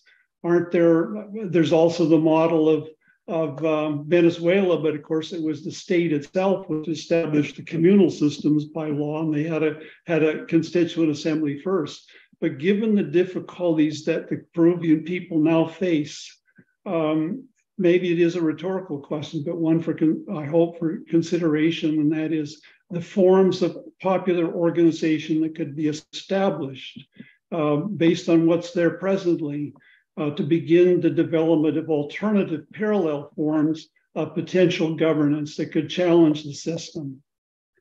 Thank you very much. I think the answer to that is a very big fat yes. Radhika, can we have your question, please?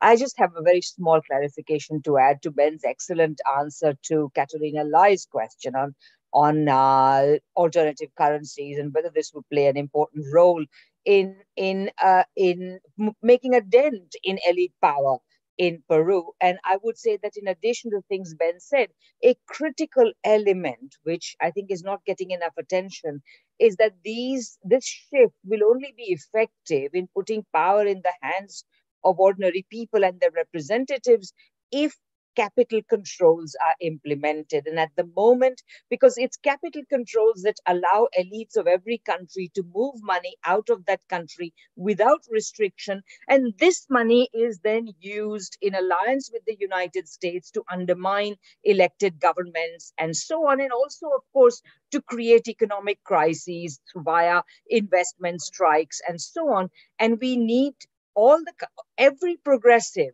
in the world, in Latin America, in Asia, everywhere, needs to start thinking about capital controls, or what is sometimes in a more sanitized form called capital account management. That is to say, the government needs to have control over the public authorities. Democratically elected public authorities need to have control over how the wealth generated in that country is used and where it is taken.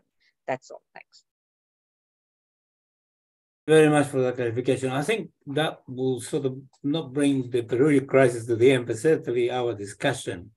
Can I thank everybody who organized this? And can I thank the speakers particularly because they were wonderful, very clarifying, and with huge amounts of insight. Can also thank the speakers because the speakers, had a huge amount of work. And so thank you very much. You mean the maybe interpreters? Radhika wants to say something else as well. Yeah, sorry. I just wanted to, I think you meant, when you said speakers, you meant the interpreters. I want to thank Julio Moraes and Arnold August, both of whom have had an enormous task today of translating continuously from English to Spanish and Spanish to English, and they have done it on a volunteer basis. So thank you very much. And thanks also to Paul Graham, who works as our videographer, and it's thanks to him that our videos are available so in such a timely fashion to view on the web, including the various clips and so on. So thanks to all these three. And of course, thanks to you, Francisco, for helping us organize this so well. My pleasure. Thank you very much, everyone. I totally endorse the, Radhika's work. Thank you. And have a good time and then come back to help us with Peru. Thank you for paying attention on what's going on Peru, and please keep spreading the voice on what we are suffering here in the country. Thank you. Thank you, Elena.